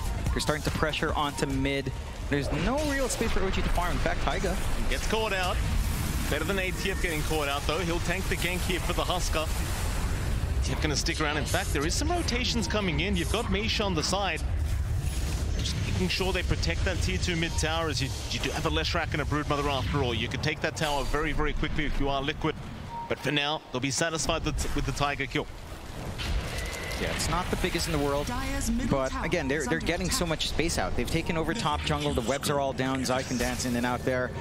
Triangle, it's not somewhere that they have really gotten to. OG does have wards watching, but they're not also able to stack up as much and build the resources up for their own build-up. Right now, Yuragi is just kind of farming in the opposing triangle anyway, and just trying to avoid as much, but it's only him that can kind of go out there. Everyone else stuck with getting what they can from the creep waves right now. Yeah, the OG cores are not suffering too much. They're doing a really good job. One hero that's really not having a nice time is this Tiny. He's very, very low level. Getting up this blink is going to be near impossible. There's nowhere for him to farm at all. Tumba, bottom lane, gonna move in. ATF, he'll cop the rupture. He's kind of forced to man fight this one out, but there's surely no way. He will try with the life break, but it's gonna be nowhere near enough. Mike able to secure the kill. More rotations, BZM chains out, Matumba, he's a big one, and they will find him. The Bloodseeker is going to drop as OG, looking for a bit more. With the Mortimer's Kisses, they'll find Insania on that Crystal Maiden. That'll be a second as Boxy now, trying to TP up, but the chains with the toss-in is going to work out in the favor of OG. It's Liquid, they do find one, but they give up 3. Yeah, that's a huge swing coming out from OG. Seeing that opportunity to punish, still having that TP point to play with, and just managing to know that Matu is really vulnerable there. Doesn't have Rupture to threaten with. His teammates all kind of use their spells as well. They've got the opportunity to push off the back of it. There was a bit of a split push going up top from Zai, but not as fast as what OG's accomplishing down bot. And this does open up the map a little bit more to get some more gold flowing their way. That was a very cool move they did. They pick off the Huskar, and Liquid felt very safe after that. The Bloodseeker is just farming the lane, but OG is just ready. They're not afraid. Their Huskar died, but they're just there. Snap did not even have 6 yet. He gets 6 from that kill. That's super good for it to come back for them. Mid lane, Mickey, all alone right now. They're going to move in. That's a lot of damage coming out, but the snowball, it's going to buy a bit of time. Mickey going to try and turn here, but there's surely not enough damage. He will drop. Matumba going to try and punish. Misha is down. How far can you go? They find another. BZM, he does take down Boxy, and it's going to be another successful team fight the way of OG. This Ember is popping off right now. He's getting all the kills. He's involved in all the fights. And they just have no stuns to kill him yet. It's going to be quite hard for them to deal with him. Yeah, like you mentioned, it does feel like a fairly free Ember game here. And every single time that BZM just shows up, it doesn't feel like they can handle him. Maybe you could try to Rupture to threaten, doesn't feel the best against the Ember, and your supports are going to have to try to focus in on that highly mobile target, maybe try to set up for Mike. And again, it's not an easy task. Even game on the kill board, 9-9, it does feel like Liquid, they've managed to drop a little bit of some momentum. OG, they are starting to ramp up off the back of BZM. He's got travels up. He's ready to just be all over the map. That's a very cool build. You don't see that very often nowadays. BZM, speaking of the devil, does get caught out. Bloodright is there. He might be gone, and he will be. Oh, that's a bit of a caster's curse there from you two. That wasn't my fault. I'm out of this one. Frostbite just a little bit too strong. Yeah, and that's the one hold, right? If one of the supports can be on top and you've got some sort of follow-up, you've got the space to kind of get that done. With that kill, Liquid straight into Roshan here as well, popping everything to take out that objective. OG not quite in the position to contest without that Ember. Yeah, that's a massive kill for them. It's true, the Frostbite can still control the Ember. If the Ember has any fight and any vision, you will have free reign. But this was amazing. The pickup was next to Roche. They get to take the Roche, and now they should be able to control. They need to deal with the lanes first. They shouldn't go on the enemy jungle yet. Just push out the lanes. and potentially group up again after that. That's where the Nature's Prophet really shines. Yuragi is just applying some pressure, trying to force movement to Dome. Nice shots out. They're going to find Tiger on the Tiny. He'll try to toss away Boxy, but it won't make a difference. Tiger's still caught and will drop. 1,000 of your kind. Very interesting build by the Furion as well. He went the drums first and then a Mage Slayer. Yeah, it does feel like he's focusing more on maybe just trying to split push control into a Bloodtorn for some more damage output later on, and just mitigate whatever Liquid might want to pump out here, and maybe instead relying on the damage coming out from Amar, coming out from BZM with a Husker and the Ember, and just kind of play more of a secondary role, buying out space in map, eating up that split push when he can, and just slowly but surely ramping up those resources for down the line. It does feel like this kind of build might not show as much in the middle of these rotations, though. Oh, Misha, wrong place, wrong time. He's going to get caught out, and the Spiderlings will get to work, though. That is a lot of damage coming up. BZM just stealing all the Spiderlings away is now Boxy still trying, but they will eventually find him. It's going to be a 1-for-1. Zai needed to back off earlier on as he just didn't want to deal with the whole side of OG, so it's just going to be a support for a support trade. Interesting. Taiga is not even trying to go for the blink. He was getting somewhat close, but he just opted to buy a Veil instead and fully play around the Ember, not commit his hero too deep in the fight. Yeah, I think they realize they've got enough jump in. They just got some. Yeah. Something. Fight to save. 1 HP, 1 HP. Finishing guys. That's it. I'm standing again in 3 seconds. Oh, bloody. He just got some. He did use the Bloodstone. That was a very good call. Very true. Radiant We'll smoke up. Liquid. In they go. Boxy, he'll frontline. ATF. This is a big one. The Husker in trouble. Snowball will be there. The Splitter is out as well, and ATF is just going to melt. No chance of survival for ATF. They get a big one. Didn't even manage to arm the toggle. Good chain stuns coming out from the side of Liquid, and because of that kill, they have the security to force onto an objective. They've still got Aegis for 2.5 minutes here as well, but they're not even playing around with Mika. Just having Matu stand up front with the protection of his BKB and force OG to kind of make a choice. They're clumping around here, but it doesn't feel like they might be. They could find a clear angle if they're not careful. Yeah, you talked about the Furion splitting a lot. The Lesh adjusted his build a bit. He had the overclock first, but he went for the travels to deal with the splitting. Liquid, still grouped up. In lane BZM, Tiger, Nisha, they're all there. Shard's gonna give it a bit of vision. Robsha immediately out onto the Ember, but he's just fine to back his way out. Tiger and Misha still hanging around, but outside of vision instead. They find Yuragi on that Prophet, but the cookie away is going to be enough as Tiger makes the jump in onto Boxy, but Boxy, he'll jump right back in onto that Tiny. It should be a 1-for-1, but they still haven't got that Tiny down yet. In fact, now they do, and they found Yuragi on the Nature's Prophet. They even found Misha. Matumba, he loves these kind of team fights. Everyone just dropping low. He can rush forward every single time, and OG, they're still not ready with the Husker. The big thing for Liquid there as well is that Matu doesn't have to pop the BKB in these fights. He has a fresh 9-second charge just not being utilized because he doesn't need it. So the next time around, if OG wants to re-engage, they have a huge window where Matu is just going to feel too big. You're not going to be able to touch him. The Ember's damage is not going to be there. And Liquid, they just see all these opportunities. They're taking this map on really well. They've got a 5k lead up. We are seeing Amar kind of try to use the space to farm up, working towards the BKB. But I think they spotted them with the daytime. Uh-oh, ATF, he does get caught, and he's going to get taken out. So close yet so far. Liquid, they are looking very strong now. 5k advantage, 17-11, and we yet to see this Husker work. Yeah, the impact just isn't quite there. He's still busy kind of trying to farm up. You mentioned Celery, you know, once the armlet's up, maybe you're much more willing to fight. You just go back to going back farm. And again, that unfortunate timing on spotting out in the vision for the side of OG, but very fortunate for Liquid finding the punishment. For Amar, where do you go from here? Is it really just the BKB? Is that it? as they look for more. They are going to look for more top lane. Tiger is going to get caught. Matumba able to pick up his 4th kill. As in they go mid lane. Misha trying to cookie in. BZM, he'll join the fray, but can you actually fight this? It doesn't feel like it. Boxy's too tanky. Zai, he'll keep chasing, but BZM will run it away. Still, they continue the chase. The slow is there. BZM, how do you juke your way out of this one? He'll just run south. He has a remnant north.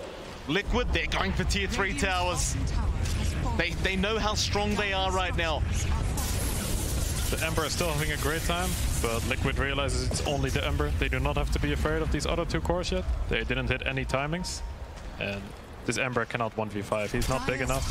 Liquid is really high net worth from all their 3 cores. Dire's top tower has fallen.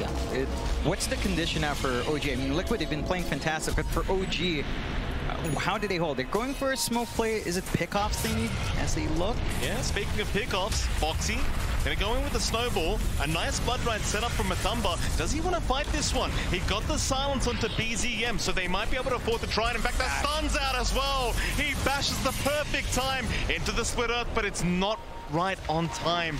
Very close from Mickey. Great attempt.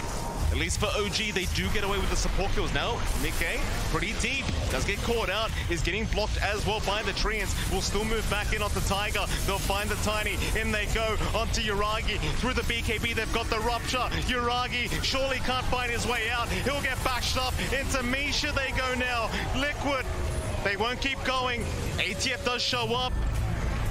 A buyback will be expended as BZM does at least find Insania and Tiger. He'll get back into the game, but this buyback, it doesn't feel like it amounts to much. The tricky thing is, getting back into the game is quite hard right now. They really want some skirmish fights and some pickups, but the Tiny doesn't have a blink, so they don't have any tossback potential. The Huskar is getting closer to his BKB, so they might just have to try to wait for it. He might have a little bit of space to farm it right now, but Liquid is not slowing down, so they might just take back the map very soon, once Lesh's BKB is ready again. Yeah, it doesn't feel like there's any big reason for Liquid to back off. They've managed to force out some buybacks. They haven't really taken any objectives just yet as well. The high ground still does stand. So you still have a lot to go for in these lanes. Maybe wait out the security of next Roshan. Only a few seconds left until we see that respawn timer, though. Yeah, Zai's still very, very confident. He will lose the Spiderlings. BZM even picking up a Battle Fury now, just really trying to abuse the Sleight of Fist against those Spiderlings. You can see how easily he clears them up now. I suppose the Battle Fury build very effective as well for the high ground defense. And now they have a nice comeback potential. If all these spiders are stacked with the heroes, he just gets a rampage in one slide. I mean, they're going to have to clump up pretty tight, but, you know, in a tight spot like the high ground force could be a possibility coming out there for OG. Really good switch out from BZM. How about the other heroes, though? Like, you mentioned it's only really BZM having that good time. Anything else you'd like to see out from, say, Yuragi? ATF, obviously, BKB will know. Like, again, he's been focused so much in this game. They do not want to give the Tiny a game whatsoever. Tiger's still trying to bum up the blink, but just can't get anywhere near us. Now Misha is also getting caught and just taken down. Both supports once again gone for the side of OG, and Roshan's up. That's the big one. Like we're just taking over the map, taking the second Roche now, which is going to be a big timing. Huskar will have his BKB ready after that, but it's going to be hard for him to get impact even with this BKB. If they realize he has his BKB now, they will just rupture him in the fight, and if they kite him a bit, his BKB will just go off without being able to do a lot. Yeah, and you've got, again, that second Roche with a shard ready to go here for Liquid. So they could look for the high ground play now. You can see all the Spiderlings scurrying around on the mini-map, just getting some vision out as they collapse onto the mid.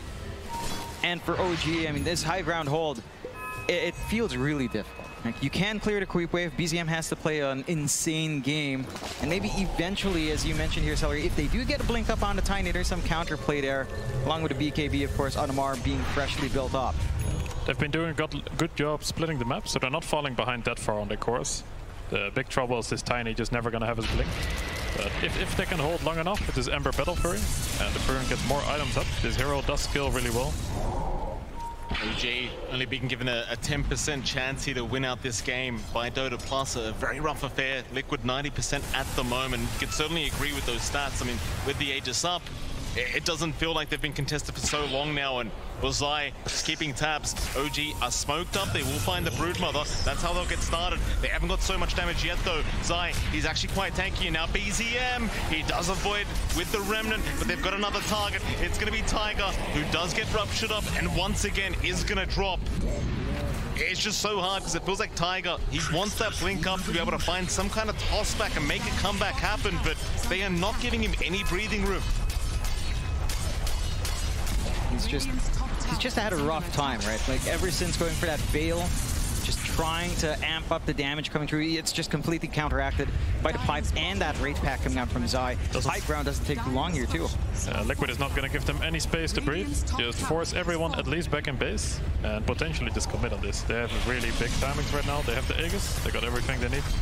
Here we go, Liquid onto the high ground once again. The tier 3 tower not going to last very long as the Tumba's just hitting so hard along with the Leshrac, but a nice cookie. No, it's not going to land. Tiger still with the avalanche toss is there. Mickey falling low, but has the Bloodstone. Will take down the Tiny once again as Yuragi. Boxy in the back line is at least going to drop, so it might force Liquid to reset and come back another day. They still almost have 3 minutes of the Aegis up, so they can afford to do this and just wait out their task. Maybe not. BZM, he does get caught on the Ember. He is gone. Oh boy. Oh man. No buyback out in BZM either. So they can just, again, go back here, multi-objectives from Liquid's end, and they have a full minute where they don't have to worry about their creep wave being cleared out, but they don't have to worry about the Ember just kind of looking for that back line, these softer targets, and just try to melt them away. You do still have the chance for Yuragi to kind of, you know, go to a lane and try to work it into OG's favor, but it's stopped. Bottom lane, in we go again. Okay, it's traveled in. Bottom racks, under siege. They'll force the cliff out. OG, been very patient with trying to force a fight. They've got to get it done sometime soon. Got it. It's going to be very rough to hold on to this right now. I think Liquid might even force for the third side right now. They still have this Aegis. They don't have to wait for anything. Rupture is there onto ATF, just making it hard for him to even thinking about jumping in. It's now mid-tier 3 tower under siege. Liquid just so calmly taking these structures, knowing the advantage they have. 17k, Aegis up for another minute and a half. OG, they're going to try and fight now. They'll start with Mickey, try to find the first life, but the Wraith Pack is going to be out. It is denied off by Misha. Liquid, they are not backing though. They want to keep going. Mickey just so confident, but may lose the first life now. No, in fact, never mind. 4-staff will be there. He's going to be just fine. Yeah, I think the one bright side here for OG is that they didn't have to kind of expand anything or lose anything here, but you're at the point where even just going outside your own base is very annoying. Full ags up on Zai. These little traps are just going to give a lot of information out and just make it so hard for OG to try to make something happen. Say if they wanted to smoke outside, it gets a lot tougher with just getting trapped up in the middle. Yeah, this Lash picked up the Hex as well now. He has the Blink Hex, and the Ember realized he is the one that is having the free game. He cannot go too defensive, so he doesn't have anything for this Hex or for a Silence. So this might be getting close to the end if this Lash can get a good jump. Oh, there it is. They jump in. Cookie was there. BZM! Oh, he was the one caught out. Matumba, he keeps bashing on command. BZM, he's down for 90 seconds. Minute and a half without buyback available on the Ember. This could be it. He doesn't have the gold right now. Liquid, there'll be 2 Raxes up. OG, they are trying to split push the best they possibly can, but the creeps are still in their base. In fact, never mind. Backdoor will kick in. Liquid, they won't have the time to go up the tier 3 yet, but Amar trying to fight Mickey. Has he gone too far? ATF, he's going to fight Boxy. Onto Mickey they go. They might have the Leshrac, and they do. OG, they'll find another bit of Matumba. He got the rupture off. He does pick off ATF. He's got the Husker down, and now the bash is coming out again. Yuragi, he cannot escape Matumba, man. It's so difficult for OG. I mean, they're trying to make space. This is what they need to do. Try to stall out, force the back door to kick back in, but they don't manage to hold it. The creep wave comes back in. They lose some very big heroes, and they don't have a solution. Buybacks are ready on the respawn of BZM, though. They've got to try something. OG, you'll see the buyback up from Yuragi. That's going to be enough for them to back off. Rather Liquid, that is. Could immediately just out of there. Tiger's trying to make some magic happen. He got rid of his Veil to pick up the Blink now after all. And this is what they need. With some potential good prospects, they still have a chance. You always have a chance until the game is over. So you just gotta keep your head high, keep trying. Yeah, look for that opportunity to drag someone away. You've got the damage follow through to play with anyway. It does feel like your investments here onto Amar, onto BZM can pay off now. Like they do have some good right click on hand. For Liquid, I mean, your 2 racks is up. You've taken the tier 3 top. Do you reckon you try to force something here, or do you just wait for Aegis once more? I think first of all, you don't want to give too much space to OG, so potentially just do a move to take back the top side of the map. They already have a nice ward there. And if they do get any pickoff, they can just insta-go to the base. Maybe they feel strong enough, they don't even have to wait. They can just go right now, get a good team fight. They've got to be careful. Liquid moving up. They're already in. Mickey, he's right out onto the supports. In fact, BZM, he barely avoids the stun, but Misha's already gone. ATF gets shredded here by Matumba as Yuragi. Is he going to get out? Just barely. No bashes for Matumba. But there's 2 down. Amar does not have buyback available. There is only 1 lane of barracks left in Liquid. They're going right for it. Just nothing to stop him. BZM, he's got to dance around here really hard, but not even the tossback potential's at play. No buybacks available. Respawns are short, though. Oh, BZM, he's been sniped by Stop. This could be it, Liquid. They'll take him down. He has the buyback. He's going to commit it, surely. No hold for now. Hoping Liquid may back off, but Liquid, they're looking for those T4 towers. Such a dominant series so far for Liquid. OG, they've got 1 last chance. They'll wait for ATF to respawn first, but they've held down Misha. Once again, the Snapfire is gonna melt. No buyback available. Yuragi now getting caught in front of his fountain, but they'll move back towards the T4. They'll see ATF moving in on this Husker, trying to find a way, but Zai's making it so darn hard to close the gap. In fact, he's even TPing towards the CM, trying to find at least Insania, but the Glimmer Cape, they don't have the detection. Instead, they go onto Zai on the Broodmother, but Zai, he'll man up. There's the disarm out from ATF. Meanwhile, on the side, BZM, he's going to drop to Matumba, man. Zai still running, just can't get caught. They'll toss him in. ATF still trying his hardest, but it's not looking good. It seems like Liquid, they might have this series in the bag. There's 4 down. GG's called. GG is called. Liquid, they've done it once again, this time 2-0 against OG.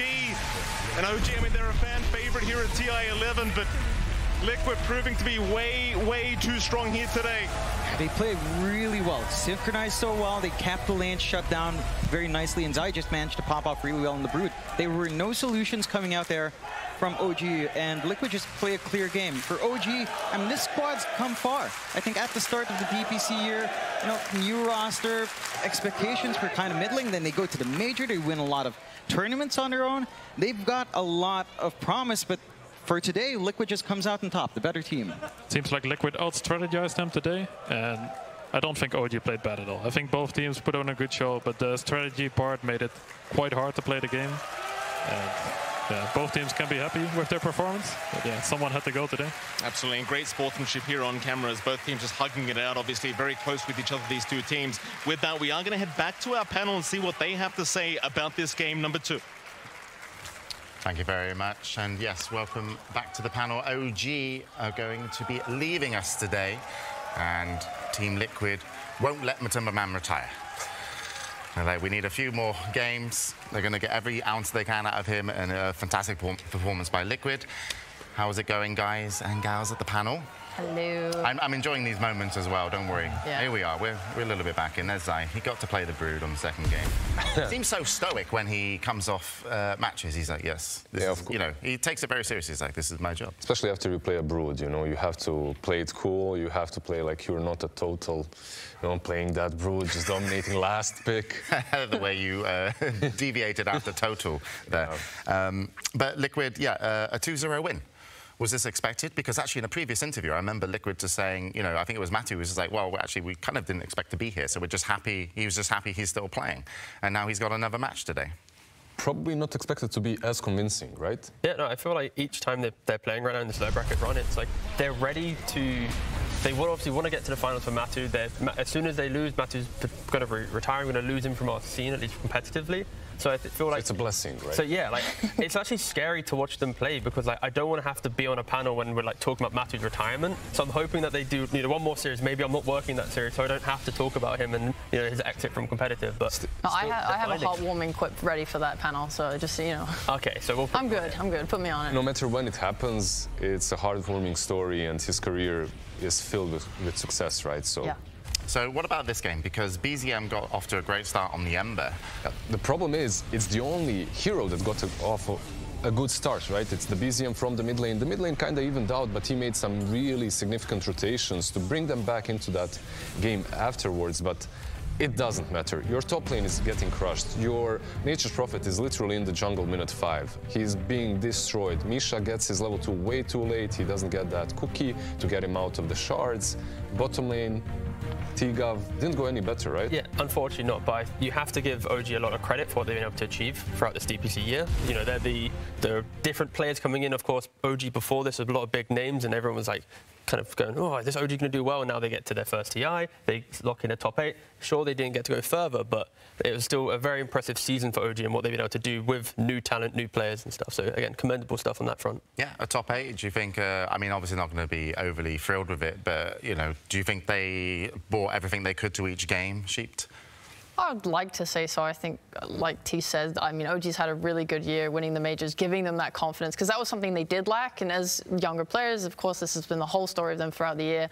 OG are just, you have to be proud of where they've gotten to. And next TI, you know, they'll have improved even further. You see Amar this tournament expanding his hero pool, right? It's something that before it was just, okay, he's the Viper, the Timber, and the Razor guy, and now he's busting out his other stuff, Sand Kings and so on. And yeah, like they just need more time to grow, and they're doing a really good job. Yeah, they definitely have the flair. Like being so young, the young blood coming into the scene. Also, who else picks Huskar on the offlane? It's not something that we see very often. And in an elimination game. You know what's worse? He's actually, his entire time being at TI, he's been playing Huskar on EU servers. So he's playing on 200 ping from Singapore to EU, playing offlane Huskar. I had to play against it in a pub, which I inevitably then lost to, which was really sad because I knew he was on the ping.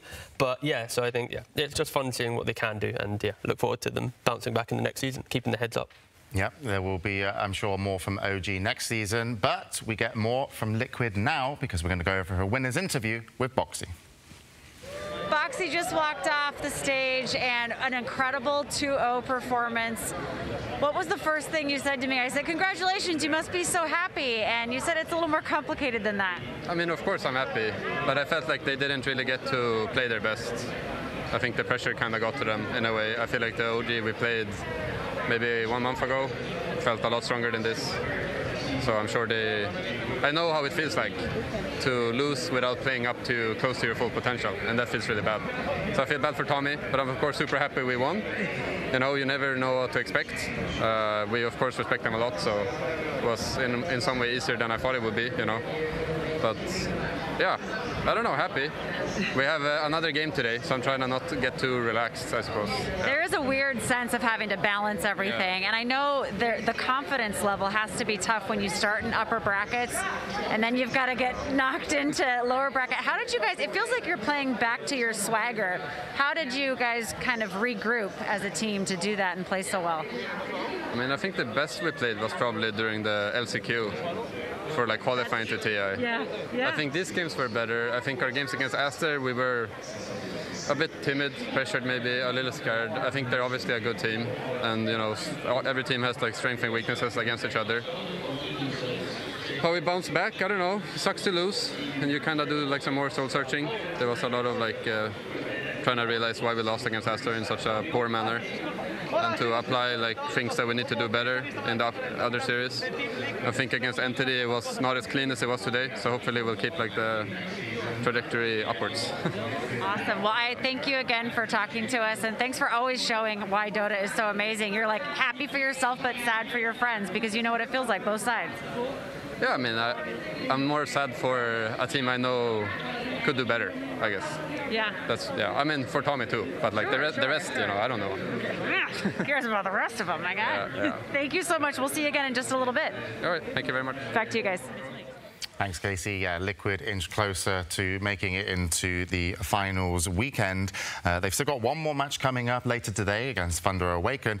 But now we're going into a all-Chinese affair, and this is going to be very interesting. I have a lot of experience, love it over there. I've always had a good time in China. So please welcome out the first team. It's PSG LGD.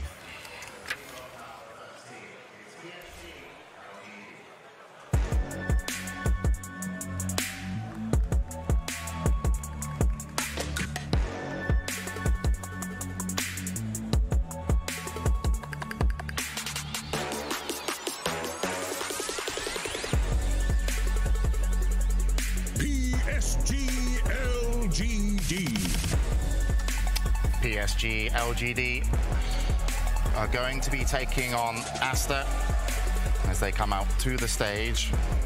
Winning this will put them into the finals weekend. But as I said, their opponents are going to be a tough one to beat. Here come Aster.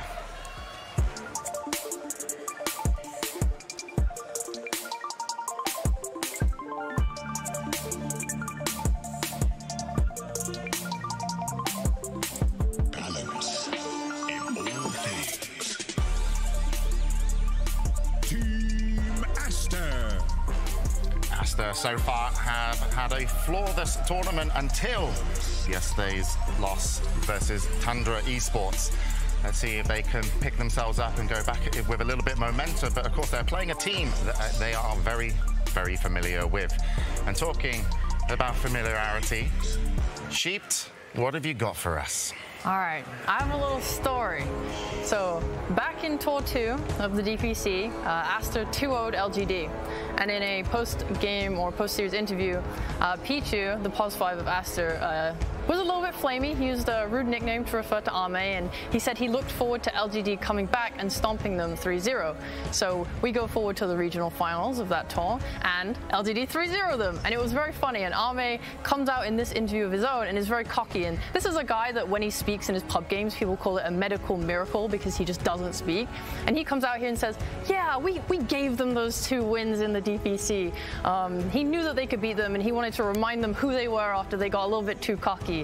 And it was just a really cool show of personality between these 2 teams that I like to see out. And like Pichu himself on Aster, he is a bit of a troll. This is the guy that during the Arlington Major, he was the one that called Amar ATM. And this actually even has links to the Chinese community where Chinese fans, when Ame starts to feed, they will refer to him the same way, ATM, but with an E on the end to be closer to his name as well. So I love seeing that kind of banter and trash talk come a little bit to the stage. Do you think it's kind of nice, fun trash talk? Oh, yeah. Or do you actually think these teams are like, you know, we actually don't like each other that much? Come on. No way. So these 2 teams are definitely true rivals. Like, having worked Chinese DPC for like 2 years now, they're definitely bitter rivals up on top. At the same time, though, like they've been instructed on how to conduct themselves on the interviews, which is also very interesting. Like they actually had some lessons on how to present the team and everything else. So it's even more interesting when Shippo shares the story in which he's a little bit banterish. But also, it's like then we follow through, and like I was speaking to Leon Arthur. He's like the Western Dota community's connection to like the Chinese memes and stuff, and basically we're in agreement that this isn't kind of a happy series for China at all. You know, the fact that you have Aster, a team that it used to be a little bit more memed on in the scene, but recently with their performances and kind of stepping up at TI, they've kind of gained the respect of the community. PSG, Faithbeyond retiring after this one potentially. They don't want to get them knocked out, so this, what could have been more of a meme game, at least in the community, and the current kind of meme game, it's like, no, this is a somber series. This is like, we don't want anyone to go out. We want them both to go as far as they can, because they both deserve, at least in their community, to get to the finals. All right, and I got good news for you guys, by the way. It's been told we can't find Sunsfan and Cinderin, so we might be doing the draft. It wasn't this schedule, but it's improved my day. I'm sure that I'm sure they actually might be found, but we will be going and doing the picks and bans here. And I know you really wanted to do that, Sheeps, because you've been following these teams a lot. But going to PSG LGD, what's the kind of storyline with the players? Because there's an uncrowned king, people say. Yeah, the uncrowned king called Ame, or Atme, like Shippo said sometimes. Like he's always getting close to this TI championship. He's always getting close to the crown, to the ages, but it kind of eludes him, at least in the last couple of years it has. Is it 3 times? He's been 3 times finalist, but never won. Yep. TI. So close, yeah. Far. And we also have another kind of retirement storyline here with Faith Bian. Exactly. It's the fact that potentially this team, I think they have the most games played as an active 5 roster. Beast Coast was second to that. Of course, they're not like top. I think first place is like the Loader Alliance days back in the day. But the fact that this team, they've been together for so long, they've been trying to find that success, and like they have had incredible success, just not got that Aegis. You ready? I'm ready. I'm ready. Here we go. It looks like we're ready for game number 1. PSG LGD versus Team Aster. Game 1. PSG LGD's turn to ban. Oh, hello. Suns fan here with Cinderin, and we got my boy Celery here from Game & Gladiators, who I don't believe you talked about this in the previous cast, but you'll be donating all of the money that you're making at TI for an animal sanctuary. This guy is legit human being. Animals are better than humans, right? I think we're also animals, right? No. It's going to keep it equal. He's an animal, that's for sure. We play Dota. That is very true. As we have a very important match. There's only going to be one Chinese team left at TI after this series, General. What are your thoughts on these two juggernauts going at each other? So inside the Chinese region, just internally, I want to say the last year and a half maybe, most of the time Aster has been one of the juggernauts, and then when they've come on the international stage, they've kind of failed to produce the same results that they have back home. So in a way, the fact that Aster have picked up international steam and they're doing better in international competition, and the fact that they're facing a Chinese team here might be good news for them. It might be a good matchup because against LGD they've been looking pretty solid online for most of the time. Yeah, LGD also played one series today, so that could be in their advantage. They're already warmed up. They're feeling in the zone today. But if Aster prepared well, maybe they use the rest. So we'll have to see what the draft brings. If you were Aster in this instance, how would you prepare? Would you be like, would you literally just pub beforehand? I would let the players just play a pub, maybe a scrim, just to relax a bit, just warm up, and the coach can look at the game. I don't think the players should look at the game, because watching takes a lot of energy. If you're watching seriously and you're looking at what is happening, and then you're also tired, but you didn't even play. Yeah, so I don't think that's a good plan. I think you should chill. 10 seconds just be ready when the game starts. We get to see Primal Beast, who has been banned seemingly every game for the most part. Is he still as strong as we thought he was, or is there a reason he's getting through? Well, he was very good yesterday when you had Ace play it, that's for sure. That was a pretty standout performance from him in that game. Despite Emma, did you have it twice? We had it only once. You had it only once, and that was the game that it was kind of counterpicked too, right? They got multiple counterpicks against it, and you still made it look really good. So yeah, the cool thing about this hero is you can always flex it on offlane and mid, and even on 4 if your players can play it. And this hero doesn't really lose many lanes, unless it's almost impossible to pick lanes where this hero cannot farm. You can almost always farm. You can always play boss 4 and roam. This hero, it's just very, very nice to start the draft with. Very old school combo in the Shadow Demon Lina that used to be the old Dota 1. Actually, it was Sven Lina as well, the two of them. But you get the disruption into LSA. I mean, an immediate Ember pick, despite the Demonic Purge being able to purge the Flame Guard. 10 seconds. How much do you think LGD are going to be playing into the idea of Primal Beast as a flex? Do you think they're going to hold it the whole way until the end? Or like at what point do you feel like the matchups you see are enough information? Like right now I look at the Shadow Demon Lina, I'm pretty happy as Primal Beast for now as a core. Do you think there's any concerns yet? Because usually you don't start with 2 cores, right? If you're locking it in like that. Yeah, I guess they're very confident in their Ember, and it is good against these 2 heroes. He's gonna have a free lane against the Lina for the most part if he plays it well. But with the flexing of the Primal, they don't have last pick, so they'll probably hold it till their 23rd pick. They'll just see if they put it offlane on 4. I'm not sure if they've run it on 4 before, but Xingqiu seems like a guy that would enjoy this hero. He played Spirit Breaker earlier today. It's like the same hero, just faster. Not quite global. Not though. quite. Yeah. They're actually very different, but they both charge, so we'll say it's the same hero. Well, I think Primal Beast doesn't actually speak a language, to my knowledge. That's also true. Spirit Breaker does have actual voice. Do you know who wins the charge, though, if they charge against each other? Ooh, that's a great question. The Primal wins. Really? Yeah. Huh. Because it stomps this guy to the ground. Got bigger AoE, right? Well, his body is bigger. It makes sense. Yeah, physically speaking. Yeah, Dota's known to be really realistic in that way. Absolutely. That's true. Yeah. So we're going to see Silencer being taken out along with the Brew and Lifestealer. Lifestealer kind of this hero that has had a bit of a resurgence here at TI. Well, I feel like the most part of the year has been kind of ignored. Do you feel like this is semi-recently? Is this kind of a tell that they want the Primal to be a core? I'm assuming this is one of the better matchups against Primal. You have Rage against Trample. Primal generally gets very tanky, so Feast becomes valuable later on. And I wouldn't say Lifestealer is a particularly good hero against Ember, right? So it does seem like they're maybe trying to set up for that, or that Lifestealer maybe counters something that LGD are planning for second phase. It does look like they're banning for it to be offline right now. They could just still keep it open, but there are not that many boss fours they would probably want against this SD Lina combination. So it would make sense if they just pick some hero like a Tusk in the second phase, and they don't want to leave it till last when most of these heroes will be banned. Speaking of fours, there's a couple of really popular heroes that have been totally ignored here. Both Nyx and Marcy getting no love. Marcy fully ignored. Marcy has been first phase picked or banned in most games we've seen. And it was interesting to see Aster opt for the Shadow Demon Lina combination, because I feel like when I think of Boboka, I think of a roaming player, right? That sets up plays and is super effective. He's very known for his 4 Ricky when that was a thing, Earth Spirit. Marcy should be perfect for this player, like as a stereotype, right? So the fact that they're not doing that into Primal, maybe they think it's a bad matchup. Yeah, they got the chance to still pick it up here with a ban. Yeah, they could. Now Morphling Ench, the last 2 bans of the second phase for Aster, and Mars for PSG LGD. We're going to see Murat. So more setup for the Shadow Demon. Interesting. So you got the arrow, you got the LSA, doesn't matter what lane they go to, as long as Shadow Demon's there, they can set that up.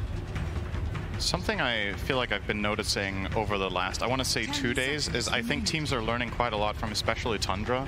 I would say Tundra has been playing these lineups that have a lot of skirmishing potential with like 2-3 hero combinations that just have stuns, have burst, and also have the scaling.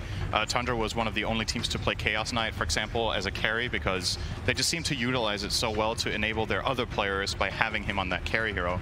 And when I look at this Aster lineup, it kind of reminds me of something that I feel like I would see Tundra pick. If their next, like let's say their safe lane carry now also has a stun, there's just so many ways that SD, Mirana, and Lina can find moments around the map, as long as you don't compromise on teamfight too much. Yeah, these heroes are all very good as well against the Primal. I think at this point you might want to think about putting it on 4, because it's going to be quite hard in these lanes to get on top of anything. Visage, okay. It looks like they will lay in the Visage of the Primal. Well, when you guys were drafting, I mean, Syndrome brought this up earlier, but you had the Primal Beast hard countered, and it was an early Primal Beast, and you still played it as position 3. What was the thought process going into that? Did you just feel comfortable doing it, or... Because when we looked at it, we're like, wow, this Primal Beast is going to have a really hard time. And he did initially, and then he literally took over the game, it felt like. Yeah, I don't remember exactly what we were thinking. I think the main thing of this hero is he's always going to have a pretty decent lane, even if you try to counter him, if he's not countered into the lane. And yeah, I'm not sure actually. That's the interesting part where I don't do the draft and my coach does it. I was just chilling a bit, waiting to see what happens, and then, it's offline. Okay, good to know. There we go. The inside dynamic there for Gaming Gladiators. So we are going to see the Pango come out, and Aster will save their carry pick for last. This is usually, if you feel like at this point when you see Visage, Disruptor, and Primal, that you can kind of lock in what type of lane at least LGD are playing in the offlane, which we both think is going to be Visage Primal, depending on who gets the farm priority. We don't know that yet. This did feel like a spot that you could have picked your carry in, so why do you think they opt for Pango first? Yeah, that's a good question. I guess they're very confident on this offline Pango, and they feel like it's going to get banned if they don't pick it up now. And it is a pretty good Pango game. If he gets going, if he has a good start, maybe he can even go for a bit more core build with the Diffuse instead of the flats on offline. Very quick bans here from LGD. They knew exactly what they wanted to get keep in mind, these two teams have played a lot against each other throughout the year. Maybe not that much recently, but I'm sure they have tons of scrims as well behind the scenes. And I wonder who that's actually going to benefit, really. Because LGD, obviously the team that has more success on the international stage. Yeah, I think a lot of the time the intra-regional experience kind of fades in comparison to the meta of the tournament itself. I think most of the time it's about who adapts better to what proves to be powerful in the events that you're at. So I personally don't put very much stock in. Let's say Aster had an insane win rate against LGD online for the rest of the year. I don't think it's that important. What's important is how these teams have looked in their last few series, how they've adapted to what other teams are throwing at them. And when I look at this Aster draft, I don't see Aster picking specifically something against LGD, right? They're just mentioned this hero. Yeah. Now that, my goodness, is not something I would have expected. What position is this Ricky? It should just be carry. Probably carry. I think so. We're not going to see the weird like shard into whatever the hell he's doing this hero. I mean, he might buy it later. It is a pretty cool Ricky game if he gets on top of any of these backliners. Smokescreen is pretty damn good this game, no doubt, especially against Pango, which means you're going to need to buy 4 staffs, which you wouldn't want to do normally. Wow. In the past, we've sometimes seen teams pivot from mid-Ember and putting it safe lane, but I don't think I've seen that a single time this tournament. Usually it was paired with Magnus when you did that, because you could compensate for Ember's lower levels by giving him Empower. Do you think there's like any world that this Ricky is not safe lane and Ame's playing Ember? There's not, right? Like it has to be Ame on the Ricky. There's definitely a world, but not this world. Because that gives Aster quite a bit of information for this last pick, right? And they're going to opt for a Drow. This is a hero that Ricky can relatively easily get on top of, actually. I think it might be a really rough lane for this Drow and SD, I imagine they pair it with. Primal and Visage. I think they might destroy this lane. It's a form Primal on Jinkyu, so they will give the farm priority to the Visage. I'm excited to see some Ricky. Yeah, I mean, me too. This hero is super hit or miss, in my opinion. I don't think I ever see a game where I'm like, oh, this Ricky did okay. Like, he either sucked or he crushed, you know? Yeah. It's very, very polarizing hero, especially on a professional level, because he can fall off really, really hard. It's either going to catch on and more teams are going to pick it, or it will literally never be picked for the rest of the game we see in the main event, yeah. Is this the first Ricky game of the main event? I think it is. I mean, surely. I'm pretty sure it has been picked in groups, but I want to say it's been less than 5 total games. So. Oh, you probably just didn't see it. Oh.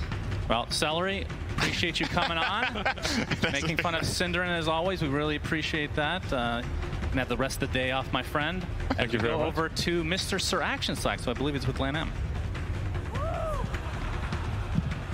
Absolutely, we have, ladies and gentlemen, please put your hands together for Big Draft Lanham. How you doing? And Jin, our translator right there. So, you've let through Primal Beast, something that many are not brave enough to do. Was that part of your plan? Did you expect them to grab that instantly? 首先欢迎有请BP 大神国土，然后就想问第一局你们放出了这个兽，然后这个兽也是本届 TI 一个很兽，就是每个人都想要的一个英雄，已经很少有战队敢把它放出来了。你这边这么采取这样的一个 BP 的行动，是专门有计划来针对他了吗？还是怎么说？肯定是讲好的，因为有些东西那个不好说嘛，对吧？就是有些东西能放，有些东西不好放，就选一个放嘛。Well, it was all according to plan. Obviously, for us to make a draft like this, we obviously would have some sort of strategy against it, and we can't reveal it for obvious reasons as well. But you know, sometimes it's all about picking the lesser poison, so to speak. I see. And very quickly, Ricky, did you see that one coming? 最后一个就是力挽，你有预测到会选这个英雄吗？没有。Absolutely not. All right. Well, we'll see if it works or not here. All will be revealed. Many puns on this one as we throw it to our casters. Thank you, Sir Action Slacks. So yeah, they did not see the Ricky coming either.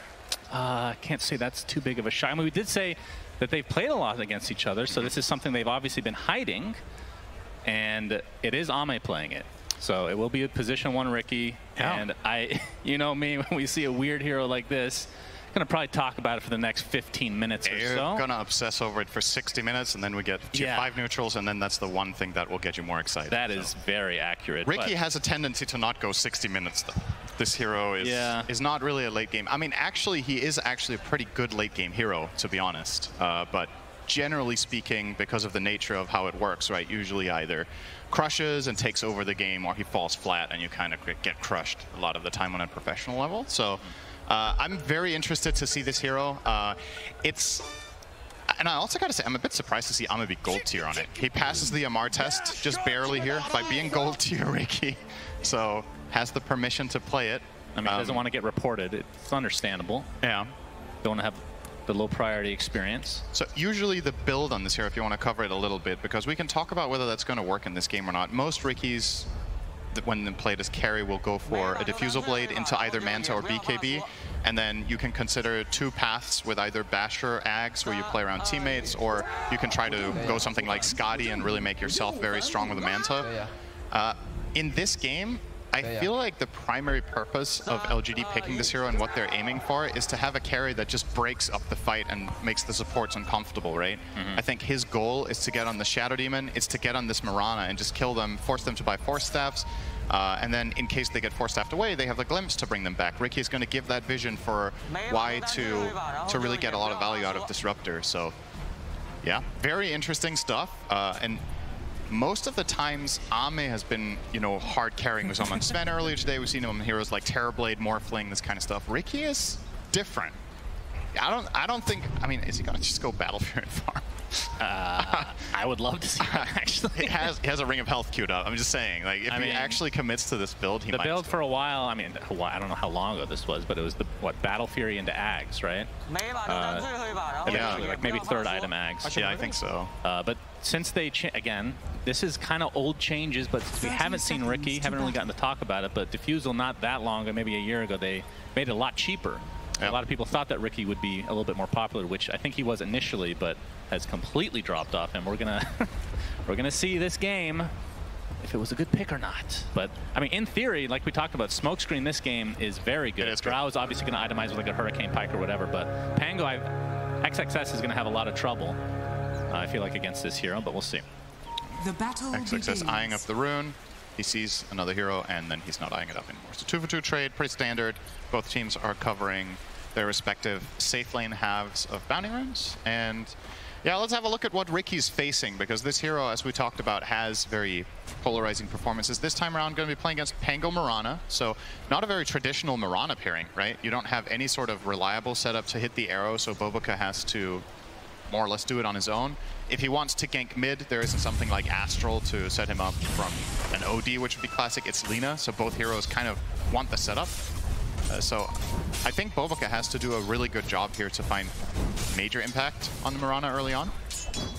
Mid lane, Ember against Lina, covered that with Celery, says Ember should be just fine here farming. And then in the top lane, Visage and Primal Beast. Celery thought that Primal Visage was going to take over this lane. So with that in mind, maybe Aster, a little bit worrisome how the lanes have been set. Yep, only time will tell. And like you said, Ori playing in the mid lane as Lina versus the Ember Spirit. Usually that ends up being kind of a wash to some degree. But there, I mean, what kind of gank potential do each sides have? Because obviously I mentioned ad nauseum with Siamese Cat playing the Shadow Demon, a lot of the setup that he has available to him if he was able to roam, but he's going to be stuck in this safe lane for quite a while. As he's going to get jumped on by Jin Q. I was trying to get the range creep secure there, but it did get denied by Monet before he got there, so a lot of damage though. A bit of damage. Yeah, don't underestimate Onslaught as a level 1 spell. It's 110 physical damage, and obviously positions you right on top of the hero, so packs quite the punch. These heroes in the dire safe lane, both 3 armor only. Got the glimpse back on good damage. XXS, but Y, he's the one taking the brunt of the damage right now. Swashbuckle blocks him as well, and Y, he does use his health salve and lives, but it gets instantly canceled. So a lot of economic damage here on the side of Aster. I think what Boboka should do now is go courier hunting. Ricky and Disruptor have 0 tangos left, so if this courier delivery fails, I think they can start winning the lane on harassment. XXS on that Pango will be able to sustain quite a lot longer with Tango plus salve against these heroes, and the stick that he's going to get charges on every time there's a Blink Strike, every time there's Tricks, every time there's Thunderstrike. Very great stick lane here. Both of them obviously running that immediately on these heroes. Disruptor currently ferrying out 2 mangoes, so they're not even sending down a Tango pack just I mean, we yet. should also mention, since we don't see a whole lot of Ricky, but his base regen is kind of crazy. I think, is it 5? That's 8 right now. He has a Flag Bearer. That's what the tower, yeah. Okay. No. So when the Flag Bearer dies, we're down to 6. Now the extra one from the, so it's 5 base. 6 is still really high, really high, and he has high armor as well, so This lane is predominantly going to be in their tower, I think. So I believe Ame will be sitting on the 6th region most of the time, but now Bobaka has opened up the big camp. Onslaught onto Siamese Cat here on the Shadow Demon. As Jin Q using the new set for Primal Beast. It's a lot of armor. You would think that would add a little bit of extra damage to his Onslaught, but he doesn't need it. He's first banned most games. So, but Monet off to a pretty good start, 15-6 in the CS, and you can see in the mid lane, 17-3 for the Lina on Ori, as nothing to say. Pretty close with 15-2, so kind of what we expected, a wash overall. But back to the original conversation with how much roaming potential each side has in terms of the ganking is. Why? Swashbuckle, and that ends up being first blood, going the way of XXS. Yeah. Ame still very healthy though. This is what ends up happening when you don't have tangos for a minute and a half. Like, eventually they're going to waddle you down so much that you're in killing range, and Ricky doesn't offer much in the way of defense for his support. You can't really cover or anything, so... Yeah, good start there for Aster. Going to be very happy for them to get that on XXS. He's also going to get himself a nice little flag bearer creep there. Opting to currently eye up... Wait, what is he buying with this? LSA connects, but limps back. Ori taking a lot of damage. TP is coming in from Baboka, but the last right click is enough from Y. So big kill for LGD here in the mid lane. Yep. Great way of taking advantage of dying there. He gets the full refill and comes straight mid and finds a play. So good read from Y that is a possibility, punishing Ori in that lane. Looks like Pango's going Vanguard, by the way, to answer that my own question from earlier. Good item against the Visage, obviously. Pretty decent against Riki as well. Wonder if we're going to see him build the full Crimson. Yeah, possibility. Not the most common items these days. It is nice for... I think the logic of buying items on Pango that protect Drow is pretty sound in this game. I think for Aster to find success in the later portions, this Drow has to have some sort of freedom to stand her ground and not just get run over by Riki, by Primal Beast, by Ember. Onslaught in with the trample. A lot of damage coming out onto Siamese Cat. Monet can't really do much, as that's going to lead to another kill on the Shadow Demon.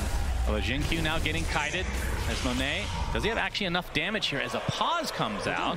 All right, what the horse happens now, Cinderin? Do they get the kill on this Primal Beast? So Mane does not have multi-shot. Jin Q does not have any stick. So yeah, Jin Q's dead. Okay. There's 2 Visage illusions hitting him technically, I didn't give you any options. I said if he would die or not. Okay, so. Is there another one?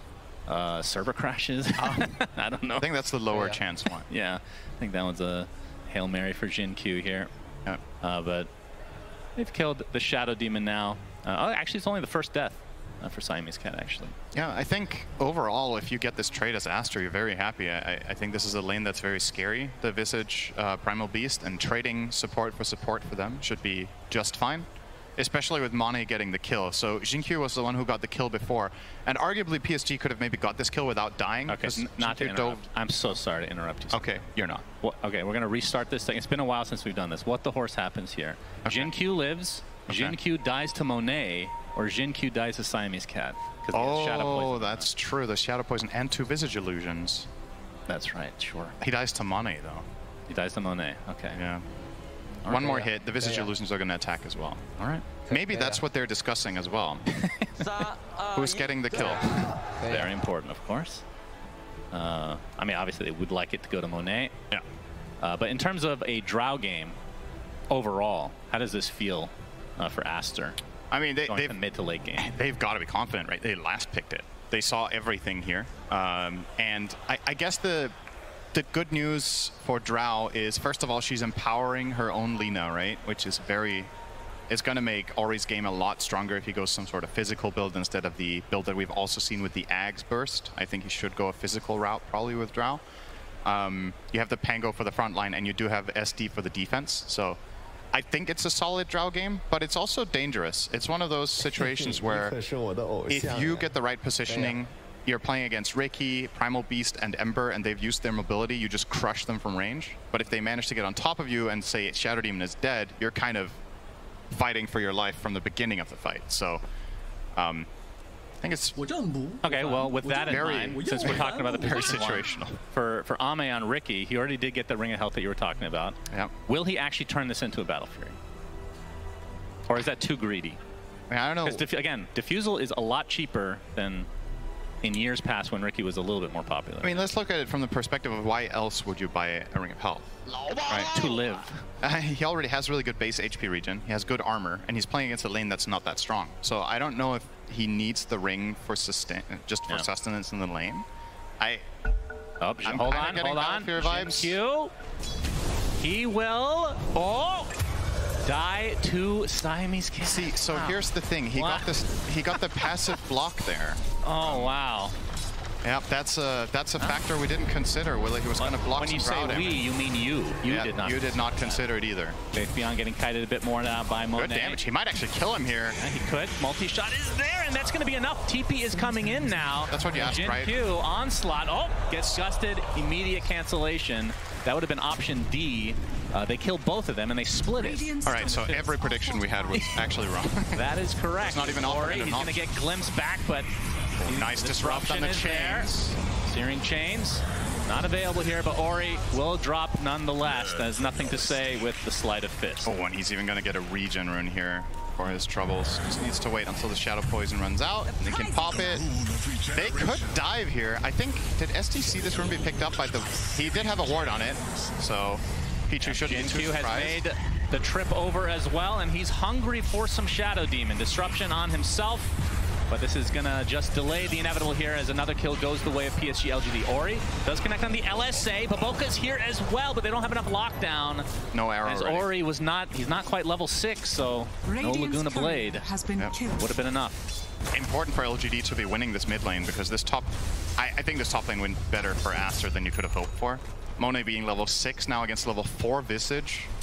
Close to level 5 at the very least with Faith Beyond, but let's say a full level advantage. I don't know if this kill... Okay, with Primal, it's definitely going to be possible. Yep, they're getting a great angle here on Monet. Monet inside the kinetic field. All he can do is pop that multi-shot, and it looks like, oh, okay. Gusted away, but back with the glimpse, and Monet falls to the ground as PSG LGD get another valuable kill. Yeah, that's what happens when Shadow Demon has already rotated mid. He's not there for the immediate cover, and... they grab that nice kill. I wonder if Monet is even going to go back to top lane now. He might just go jungle. He's level 6. He has Tread's Wraithband. He farms pretty quickly in that jungle. You give the top lane to another hero and just accept that once in a while there's going to be some sort of dinosaur bus just driving by and killing your SD, and it's like, oh, well, whatever, you know. He'll go bottom for now with a dust. So looking to gank on his Drow minute 7, a classic play we see all the time. Yeah, that is very interesting as Ame, we can see, is just going to have to watch that tier 1 tower fall. It's such an early tower. They didn't have a siege creep remaining either. There's just no resources for LGD to hold on to this. Yep, we got the Searing Chains. Ori's in a lot of trouble, and there's the Trample Onslaught combo as Jin Q able to help finish off the Lina. Laguna Blade was used, but not to much avail. So PSG LGD kind of all over the map. They do lose their tier 1 tower at the bot lane, though. So far, their gank timings have been pretty pristine, right? Not only have they been successful in killing Ori 3 times, but it's all 2 out of 3 kills, I believe, have been exactly around the power rune timing. So nothing to say. Got the 6-minute regen after the first kill or the second kill, and now he got the illusion rune top after the 3rd kill, minute 8. So very, very good rotation, especially from Jinkyu here on that primal. And Faith Beyond, because of the kill they found top beforehand, is level 6. So you can kind of leave him alone here. There's not many heroes that want to stand against Visage in the dire team. Shadow Demon doesn't enjoy it. Mirana doesn't enjoy it. Pango can. That might be what they're opting for once he gets the Vanguard. Maybe you just park XXS to try to defend that tower for as long as possible. And nothing to say. Going to the high ground here onto Aster's side. He's going to find him a couple other heroes here from Aster, but the LSA is not going to be able to hit, so he just walks away casually. Oh, a little bit of miscommunication there, missing the swash. Disruption, but the Sleight of Fist to buy some time, and the Remnant away, nothing to say is A-okay. And that bought the space for Faith Beyond to take the tier 1 tower. It was a slow one, but essentially soloed it. All right. Like you said, the Vanguard now online is Monet. He's going to get gone on here with the tricks of the trade from Ame. Kinetic Field's going to keep him in place. All he can really do is multi-shot, but gets the gust off. They have a little bit of vision, but ends up going away. As we're going to see a Laguna Blade used in the middle of the jungle here. That'll lead to a kill onto Jin Q. Nice escape there from Moni. He needs to be he needs to be patient there with the gust. Just chill, get away. It'll TP in with a bit of a helping salve here from Pichu. We have an answer, by the way, of what Ricky is going to use the Ring of Health for. What do you think it is? Nothing. That is correct. He's buying Diffusal. I mean, right. Is there any reason to go Link in this game? Not really. I mean, ultimately, you will turn this Ring of Health into an Abyssal, right? But it's quite... Okay, like super late game. It's quite far away. I have to say, I love this hero. I've played it quite a bit, but almost exclusively as support. I cannot explain to you why this Ring of Health is that valuable that you must buy it. Maybe there's some sort of logic to how you're able to farm when you're not laning, like you can sustain better in the jungle, or maybe he just had a different read on the lane, that he needed it. I think now that we've seen the lane play out, didn't really feel necessary. I don't know. Yeah, that is true. As we can see the jump here onto Siamese Cat. Instant disruption as Jin Q looking on the sideline for the bigger kill on Monet. Pulverize is there. They're going to be able to get the support right off the bat. The trample comes in. I think the gust actually missed here from Monet. He's going to get glimpsed back, and that is going to lead to a very valuable kill, although it goes to Y. Either way, PSG LGD going to be very happy with this. Yeah, they're going to still have their Static Storm intact, and Pulverize obviously a super short cooldown. So this support duo now of PSG LGD has insane playmaking potential. Static Storm 90-second cooldown, Pulverize a measly 32. So a lot of opportunities to just go around, look for picks. As we've already established, they're very good at killing the enemy supports, but also the Lina. I think they would love to find Ori once more. And as long as they're playing together with Nothing to Say, I don't think there's any limitations for finding kills. The defensive possibilities that Aster have through the means of Moonlight Shadow, you just cover that with the dust, and the Shadow Demon Disruption most of the time will just set up a Static Storm, right? So you've got to be really, really careful as Aster now with how you play the map. Every time these heroes are missing, it's kind of a minefield. XXS still in the mid lane right now, just chilling, has his Vanguard, and will be going for instantly pretty much the Crimson Guard Cinderin. Yep. Again, not the most popular item these days, but against the Visage makes a lot of sense. The prize is mine. And I mean, they have a lot of damage on this team, so maybe he doesn't really need to go what you would usually see on the Pangoliers these days.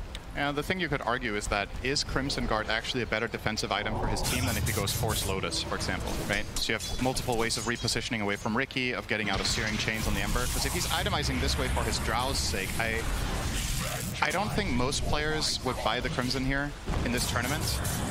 So either it's because Aster have an idea of a specific timing with this item that they're going to try to force a good fight once it's online around Roche or around the mid tower, for example, to try to gain some ground.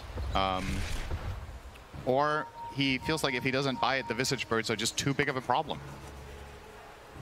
Another pause here, but in terms of the flow of the game, would you say that you would favor one team at this stage? I do like the look of this currently for LGD. Shocker. Well, first of all, they have a slight gold lead, and yes, of course. I don't think I think this Ricky got off to a very good start, and as we've talked about, pretty polarizing hero. But with the start that he had, to Ahmed, Laguna Blade to follow, but no backup. The trade, yeah, the Moonlight Shadow giving cover for Ori, but allows him to initiate, but nobody to follow it up with. As Y taking a lot of damage in the meantime, the multi-shot is finishing him up from the high ground. There's the first rolling thunder of the game from XXS, but Nothing to Say with the Remnant in a way. Now Monet has to be careful, as there are familiars just completely surrounding him. Soul Assumption is there as well, and the last right click will do it. Now the Pulverize applied to XXS. All he can do, actually mitigates a lot of damage to that shield crash, but doesn't last as long as it used to. Not able to get the stun on the Faith Beyond, but the Searing Chains is there. So 3 kills for PSG LGD. We're talking a 10th of a second there from a totally different outcome, I think. Nothing to Say just barely gets off the Activate Fire Remnant. This is just a typical Ricky in pubs, man. Just hanging around, stealing some creeps here and there. Yeah, I wonder if we're going to get a replay on that, because I thought Aster in the position that they were in were actually going to win that fight when I saw the Primal or the Pango roll come out. So look here where Ember ends up getting positioned now once the Pango comes out. So this is where Pango can usually find a perma chain stun, right? If that connects, I think they might take down Nothing to Say. And obviously the remainder of the fight plays out completely differently. He's integral in every single kill to get afterwards. So imagine the Ember dying there. Maybe Aster take a pretty meaningful win. Instead they lose 3, and As you said, Ricky not involved in the mix. He's going to get a Diffusal Blade now, and Visage gets the Wraith Pact as well. So huge power spike now very big for LGD's lineup. And they will look to take full advantage. Will be taken out. Yep. Just curious what the build Ame is going for. So obviously maxing Blink Strike and then Tricks of the Trade. So only one in Smokescreen for the moment. But standard. The AoE, does it still increase with each one? No. No. Okay. Well, it's been a while. Yeah, you have a talent on 10 where you can take either that or the Blink Strike slow. I wonder what he's going to do here, because you can choose to go for a talent now. You could start putting more points into Smokescreen. If I were to guess, he probably takes the Blink Strike slow so he can stay on top of the Drow more easily. But there is something good to be said. I mean, the Smokescreen AoE talent is also pretty strong. Baboke is going to get glimpsed back. He is Moonlight Shadowed, but they have the vision and they have the kill again as PSG LGD looking extremely good at the moment. Sleight of Fist is going to connect onto 2 as the Moonlight Shadow is about to end here. Jin Q just posturing at the high ground. I'm looking at the game state right now, and Aster initiating into LGD's team, and I just find it so hard to find the path. They're going to try here. Purge to start, but an instant static storm onto XXS, but is it going to be follow-up? Not really. It delays and perhaps just ends this engagement entirely. The thing that's so tough is that if you don't have superior vision as the Dire, you're running in against Slight Chains out of Fog, Glimpse, Ricky, who could be anywhere if he's not showing farming the top wave as he is right now, and a Primal Beast from Fog too. There's just so many uncertainties, and your heroes aren't naturally tanky. Your only real frontliner is the Pango with the Crimson Guard. If Lina gets caught, she's kind of toast. If Drow gets caught, she also still doesn't have that pike. Well, thankfully for Aster, they made that change. So Primal Beast, when he uses Onslaught, you can hear it at the very least, the sound cue. But yeah, very, very scary to walk into this team for sure. They will access their own jungle again, which is good news for Aster. They need a bit more area to work with. Also, Ori is going to complete the BKB in 100 golds, so maybe that's going to open things up a little bit more for them. I mean, talk to me, again, back to the Ricky, as you know I'm going to go here again. Yeah. With a typical carry that we've been seeing a lot from PSG LGD, if you're up 5K at this stage, is that like extremely good news as a Ricky? Because he hasn't been involved at all. So I feel like this is just going to get amplified now as he starts to actually show up in these fights. As Siamese Cat looks like he's got to self-disrupt. Good arrow. Sassy wants to go for the roll. Faking it out here a bit. There's nothing to say. Does finish off Siamese Cat with that last slide fist, but away he goes as PSG LGD. Oh, they got very the confident. Big glimpse into the Static Storm and Pulverize. No chance for XXS as he does not have his shard. Obviously, that is going to be the big counter to that. Dire's bottom tower. And we'll see if PSG LGD wants to try to go for the old Roche. That's a good point. I actually think Pango should be buying the shard now. It's really, really valuable. But to answer your question from before, being 5k gold ahead is indeed good, yes. Okay. That's it's double checking. Being 5k gold up at 15 minutes is good. And if Ricky was another carry, it would also be good because he's ahead by 5k. So yes, that is correct. Well, it's a carry that hasn't done anything yet, really. Yeah, if another carry also had done anything, being 5k up would be pretty good. All right, I see your point. Thank you, Cinder. You're welcome. It was a great question. Always here to help. As we're going to see a big smoke now from PSG LGD. Roche is at a half HP right now. They don't want to fight it. They don't want to take it out quite yet because everybody from Aster is up here on the high ground. But they're going to try to pounce onto Ori. He's going to run right into the Familiars, but they're going to go for the D-Wards first instead. But there's the glimpse back. Instant stun. Here comes the Rolling Thunder from XXS. He's not really going to connect initially. He's nothing to say. Comes up with a big slight and the BKB proc. But Ori, he's going to return the favor with the BKB of his own. Kind of a weird engagement here as the XXS now. They have glimpse again in 2. The other side. But no deaths out of that fight. That was a very clever way that PSG engaged that, and also a good response from Aster. So what LGD realizes, the one thing they need to not happen is that they get clumped up and get Pango rolled, and then the artillery just starts going to town with the Drow as well as Lina. So what they do is they poke and force out the Pango roll, and then they just disengage. And now that it's on cooldown, no they can BKB, Ori, Soul Assumption is there, Smoke Screen as well, he's done. Monet gets a pretty good multi-shot, but this is going the way of PSG LGD for sure. 2-0 to start it. And nothing to say is not done here quite yet. Gets the Searing Chains up, but the disruption's going to delay this just for a little bit. Space Beyond continuing with his familiars, but Monet just ticking down ever so slowly. Another Gush, but there's the Blink Strike from Ame. Double kill for him.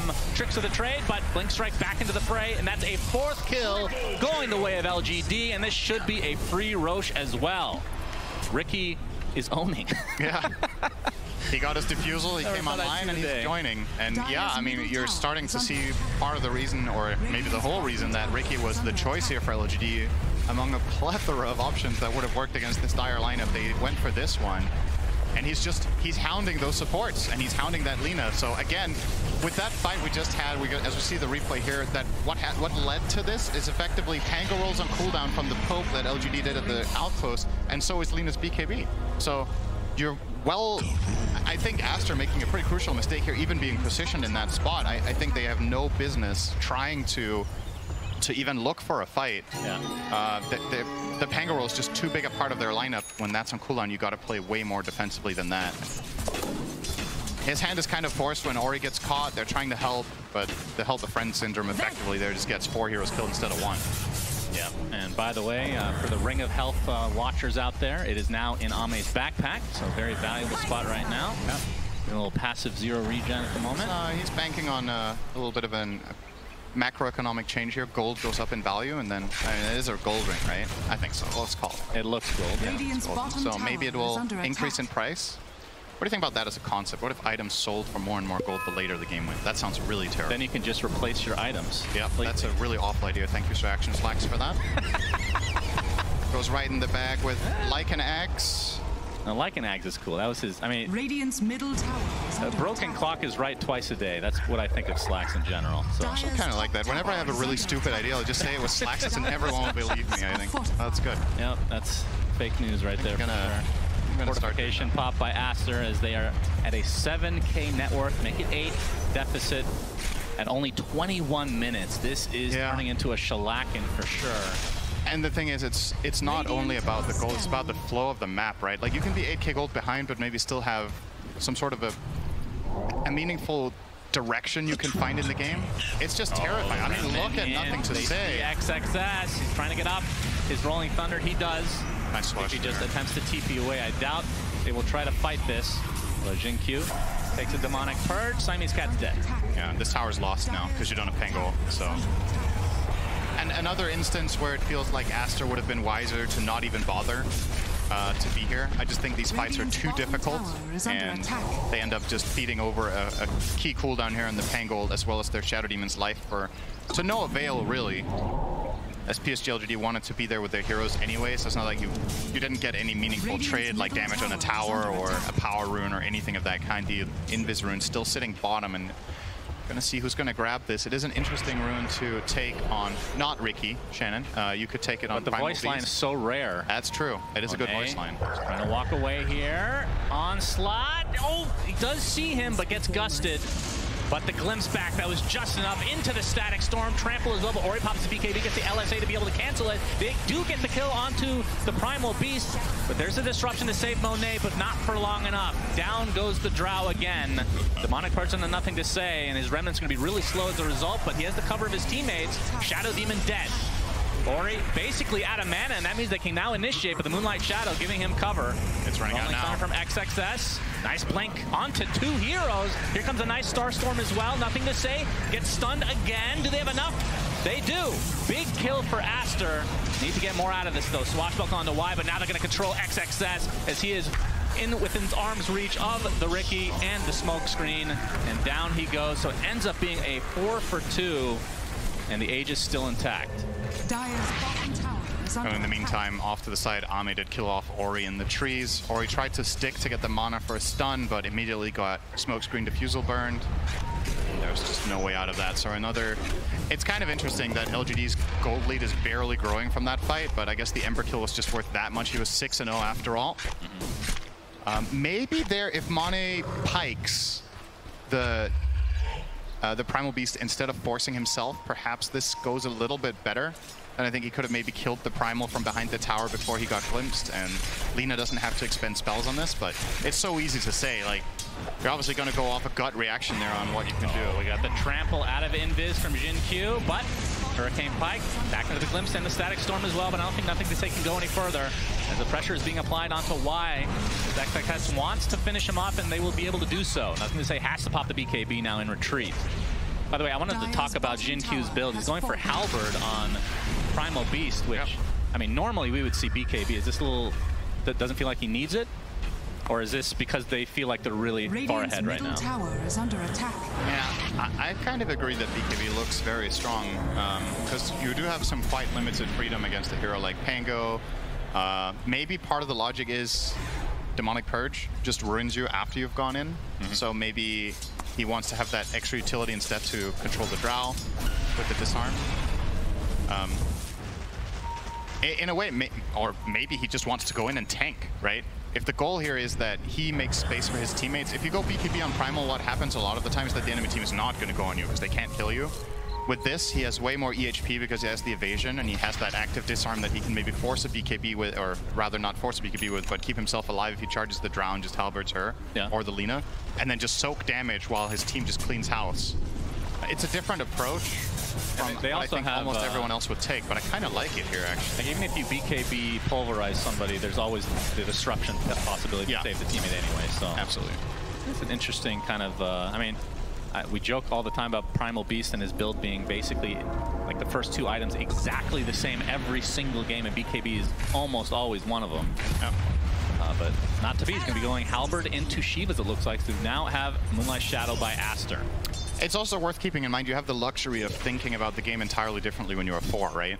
The BKB is almost always a thing on the 3 Primal because you have a bigger responsibility to deal damage. But Jin-Q's role in this game is more of a controlling nature than a killing one. So he's just going to charge in, mess up the fight, make space. Oh, LSA connects. Laguna Blade as well. Static Storm just for defensive measure, but it's not enough. Nothing to say is dead. Does have the buyback. Not sure if he wants to use it in this engagement. It looks like they're going to lose their Primal Beast as well. Okay. Nice setup there by Aster, baiting the rune. That ward, value for them, getting that Ember kill, and the Primal Beast trying to help out. Gives them a little bit of a bonus kill, and that's also going to be a mid-tier 1 tower. The good news for them is Roche cannot be up yet, so LGD will not be losing that, but they lose quite a bit of ground. This is the start of a potential comeback for Aster into this game. Do they get a meaningful item out of this? So Lina's going to finish Silver Edge, so they have that break now. Monet and BKB about to come as well. Yeah, Monet BKB. That was a very important moment for Aster because of what it leads to now in terms of just a little bit of downtime, and getting these 2 specific items now opens up a possibility for them to maybe make more out of this. The prize is mine. Ame closing in on his BKB. I was wondering if he was going to go for that or something else, but has opted to go that route. This is the kind of game where you could maybe justify not getting that magic immunity, but getting more in the way of like a Basher, or I don't know if you want to be cute and buy Ags on the and jump into Ember or something like that. I mean, it's pretty good. It is pretty good, but I think you need more damage before that becomes meaningful. I think you want the Basher first most of the time before you do that. So is that enough? Of illusion. You don't need like a Daedalus or some hardcore item?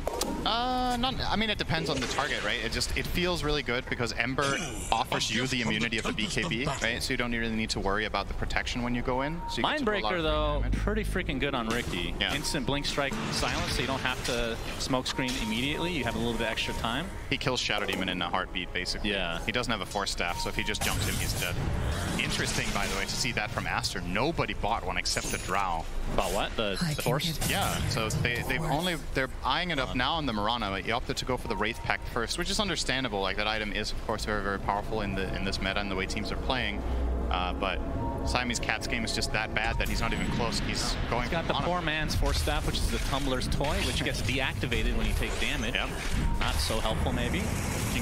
Q instantly silenced and deleted off the map. Oh, they found Ame, but he pops the BKB. But obviously, for the first BKB, not the type of usage that he would have wanted. What is it with this game and LGD getting BKBs off with like no time before that would connect again? Am I missing something about that change where you can BKB between Pango rolls? Is it just me overhyping something that doesn't exist here? Because you remember that, right? I do, and I'm forgetting the details as well. So Rolling Thunder used to be a perma-stun if you stayed on top of the targets, right? So the internal cooldown was low enough. I think with level 2 Rolling Thunder, the stun is long enough because it scales up and there's no status resistance on the Riki. So I want to say that Riki and Ember can get chain stunned by a roll level 2, but you're the Pango player, so you can definitely tell me. Yeah, moving on. I can't remember. I do think it needs to be level 2 before it's permanent. I mean, that was mostly for the change, for the shard, right? When you're rolling Thunder and then you just shard on top of them. Oh, speaking of which. Yep, that's going to be the deletion of XXS. LGD want to fight immediately. Shadow Demon's going to get, well, nice disruption on self, so it's going to cancel the glimpse, but he still will have to cancel his own life, and this could lead to Roche. Aster just got a great comeback, and now they get caught off in the middle on their Pango, and this is just a free Roshan. I don't see what's stopping LGD from doing this. Well, they're going to de-ward first. That ward looks pretty juicy. Cover the area. AC on Visage should make this a lot easier, and you know, whenever Riki is with any sort of teammates doing the Roche, he's actually not the worst Roche killer in the world, because you get backstab on every attack until Roche randomly decides to target you for some reason. Yeah, it feels like Roche really hates Riki. Yeah, that's for sure. Just like the shard is going to go on Riki. So now we'll get that sleeping dart. Very, very good shard. I mean, the primary reason that for Riki was actually even a thing after shards came out, because it used to be a thing before shard even existed, and then it just faded away from existence for like 2 or 3 years. What was the mean build was sleep dart into Meteor Hammer, right? yeah. I don't think we're going to be seeing that, just going out. Yeah, I don't think so here. Oh, the Gust coming out. XXS gets the Blink Dagger off. Visage is taking a lot of damage. It's going to be enough to actually get beautiful rolls coming out from XXS. They take him out 2-0 to start this fight. But Ori stuck inside of no man's land. He gets brought down to his knees. Buyback coming out of the Disruptor now. But look, the heroes from PSG LGD are very low. They're going to lose the Aegis pretty much right off the bat as well. Now he's surrounded, pops the BKB, trying to focus down the Shadow Demon. The Disruption comes out, but nope. Not going to be enough. Nothing to say with the Sleight of Fist. Double kill for Ame. So PSG LGD, I mean, I don't even know who won that fight. There was a buyback coming out. They lose the Aegis. It would have been really bad if they didn't have Aegis. I think given the fact that there was an Aegis on the other team, I think Aster should be happy with this. And I love the way they executed it. They chain stunned and killed Visage 100-0. They recognized that there's no defensive tools to keep him alive for LGD, and he's the aura carrier. They get the Wraith Pact and the AC out of the fight by killing this guy. So choosing that as your primary target here, very, very good. So look at this. So Pango roll stun is going to turn there with the shard, stun again. And he's trying now to use the shard on Visage, but does just barely get killed. If that shard goes off and he gets Stone Farm cast there, I think Aster loses this fight horribly, because then the AC is in play. Yeah. And the Vlads while he's immune there. So very, very important that they find that finish. Not too shabby. As Ame now working on the Eye of Scotty. And actually not that far away. This is a moment that Aster could be looking to do something with. They used Moonlight Shadow and have a bottled DD. Man, there's a lot of invis. There's a Riki, there's Moonlight Shadow, there's Silver Edge, and I believe Aghanim Scepter soon for Visage. Sentries are going to be kind of game-winning, I feel like. I wonder if Ags is the right choice on Visage, if that's the best item he can buy here. Does feel like something like Hex could be valuable, or like does he have that much responsibility to do damage here is my question. Like when you're offering these 2 auras to your team already, maybe you can get more in the way of utility or survivability. I guess Ags is like a little bit of survivability, but I don't know. Not sure if Ags is the best purchase. Well, Aster do have their first 4 staff now, outside of Monet, of course. Don't have Moonlight, so are they going to be spotted here? There's Glimpse. Yep, the Glimpse back. Monet, he's going to get disrupted, so doesn't need to pop it, but the Mirana is going to die for her sins. Monet pops the BKB inside that Static Storm. There's nothing to say. He's getting melted inside. Gets off the Sleight of Fist and able to remnant away, and now Ame trying to focus on Monet, but has to reset. Buyback coming out of the Shadow Demon, as it looks like Jin Q falls to XXS. And the fight ends up resetting here. 6K lead for PSG LGD. And in terms of the net worth swing, it's kind of even because of the buyback. Aster are doing a great job after being under the amount of pressure we talked about and the type of lineup they're playing into. I think it's very admirable how they've managed to kind of stabilize this game in in a range that seems very winnable. I want to point out, we were talking about, at least, maybe I didn't get to say that, but Ricky was considering a nullifier before, but he changed his mind, so Ami's not going to go for the Eye of Scotty. He's going to have more tankability. He's going to have that reliable slow, which nullifier also offers, obviously, to an extent, but he's playing against these BKBs, so opting to get that Scotty so he can, maybe just for the sake of, I just want to stay on Drow. Like, literally just be on top of her, pressure her out of that marksmanship.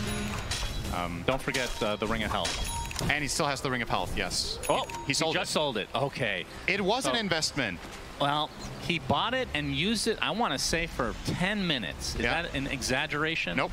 That's about right. That it's maybe we can get a little timer next time we see the Ricky pick. And I was paying attention to, like, okay, when he's farming jungle, is he getting a lot of value out of the Ring of Health? If he didn't have it, I think he was full health the whole time, basically. So might have been fine either way. Well, at the end of the day, the Ring of Health only costs half of what he paid, right? Because he gets the refund. So very true. XXS. XXS gets off a nice rolling thunder, trying to control the disruptor. Only gets the one stun though, as Monet pops the BKB, but said there's nothing to say. He's all alone here on the high ground. Gets up the sleight of hand, and the Rem is able to buy enough distance to live. And a rolling thunder continuing to go for XXS. Ame able to get the tricks of the trade off onto the low ground with the blink strike. They've lost their primal beast. Aster stands so strong in this position. This is like the dream spot to play Drow Shadow Demon. You have the hill. Shadow Demon gets to play keep away in the back and get a good disruption out. You just need to outlast this BKB on the Ricky and on the Ember, and they can't fight you anymore. So LGD really trying to put that pressure onto Aster and get control of another area of the map, but Aster are just ready for it. They have good formation. Another great rolling thunder once again from XXS just took Disruptor out of the fight from the beginning. Ori trying to delete the Disruptor, one right click away. They will find him. It looks like the force after ends. The Shadow Demon gets to the Disruption just in time, and nothing to say melts. Ame gets the blink strike off. Make it 2 now as Faith Beyond kind of stuck. I believe he used the shard here to keep himself alive for the time being. That's going to set up a potential stun from the LSA. Now the right clicks come, and that should be more than enough damage for Aster to eat through 2 cores for PSG LGD. And the tier 2 tower will fall as well. This game, minute 22, Gaben gave Radiant 88% chance of winning. And then Ricky started fighting, and suddenly he sold his Ring of Health, and it's been downhill ever since. We're down to technically true 67% chance now for Aster. Not that the graphs are gospel, but it is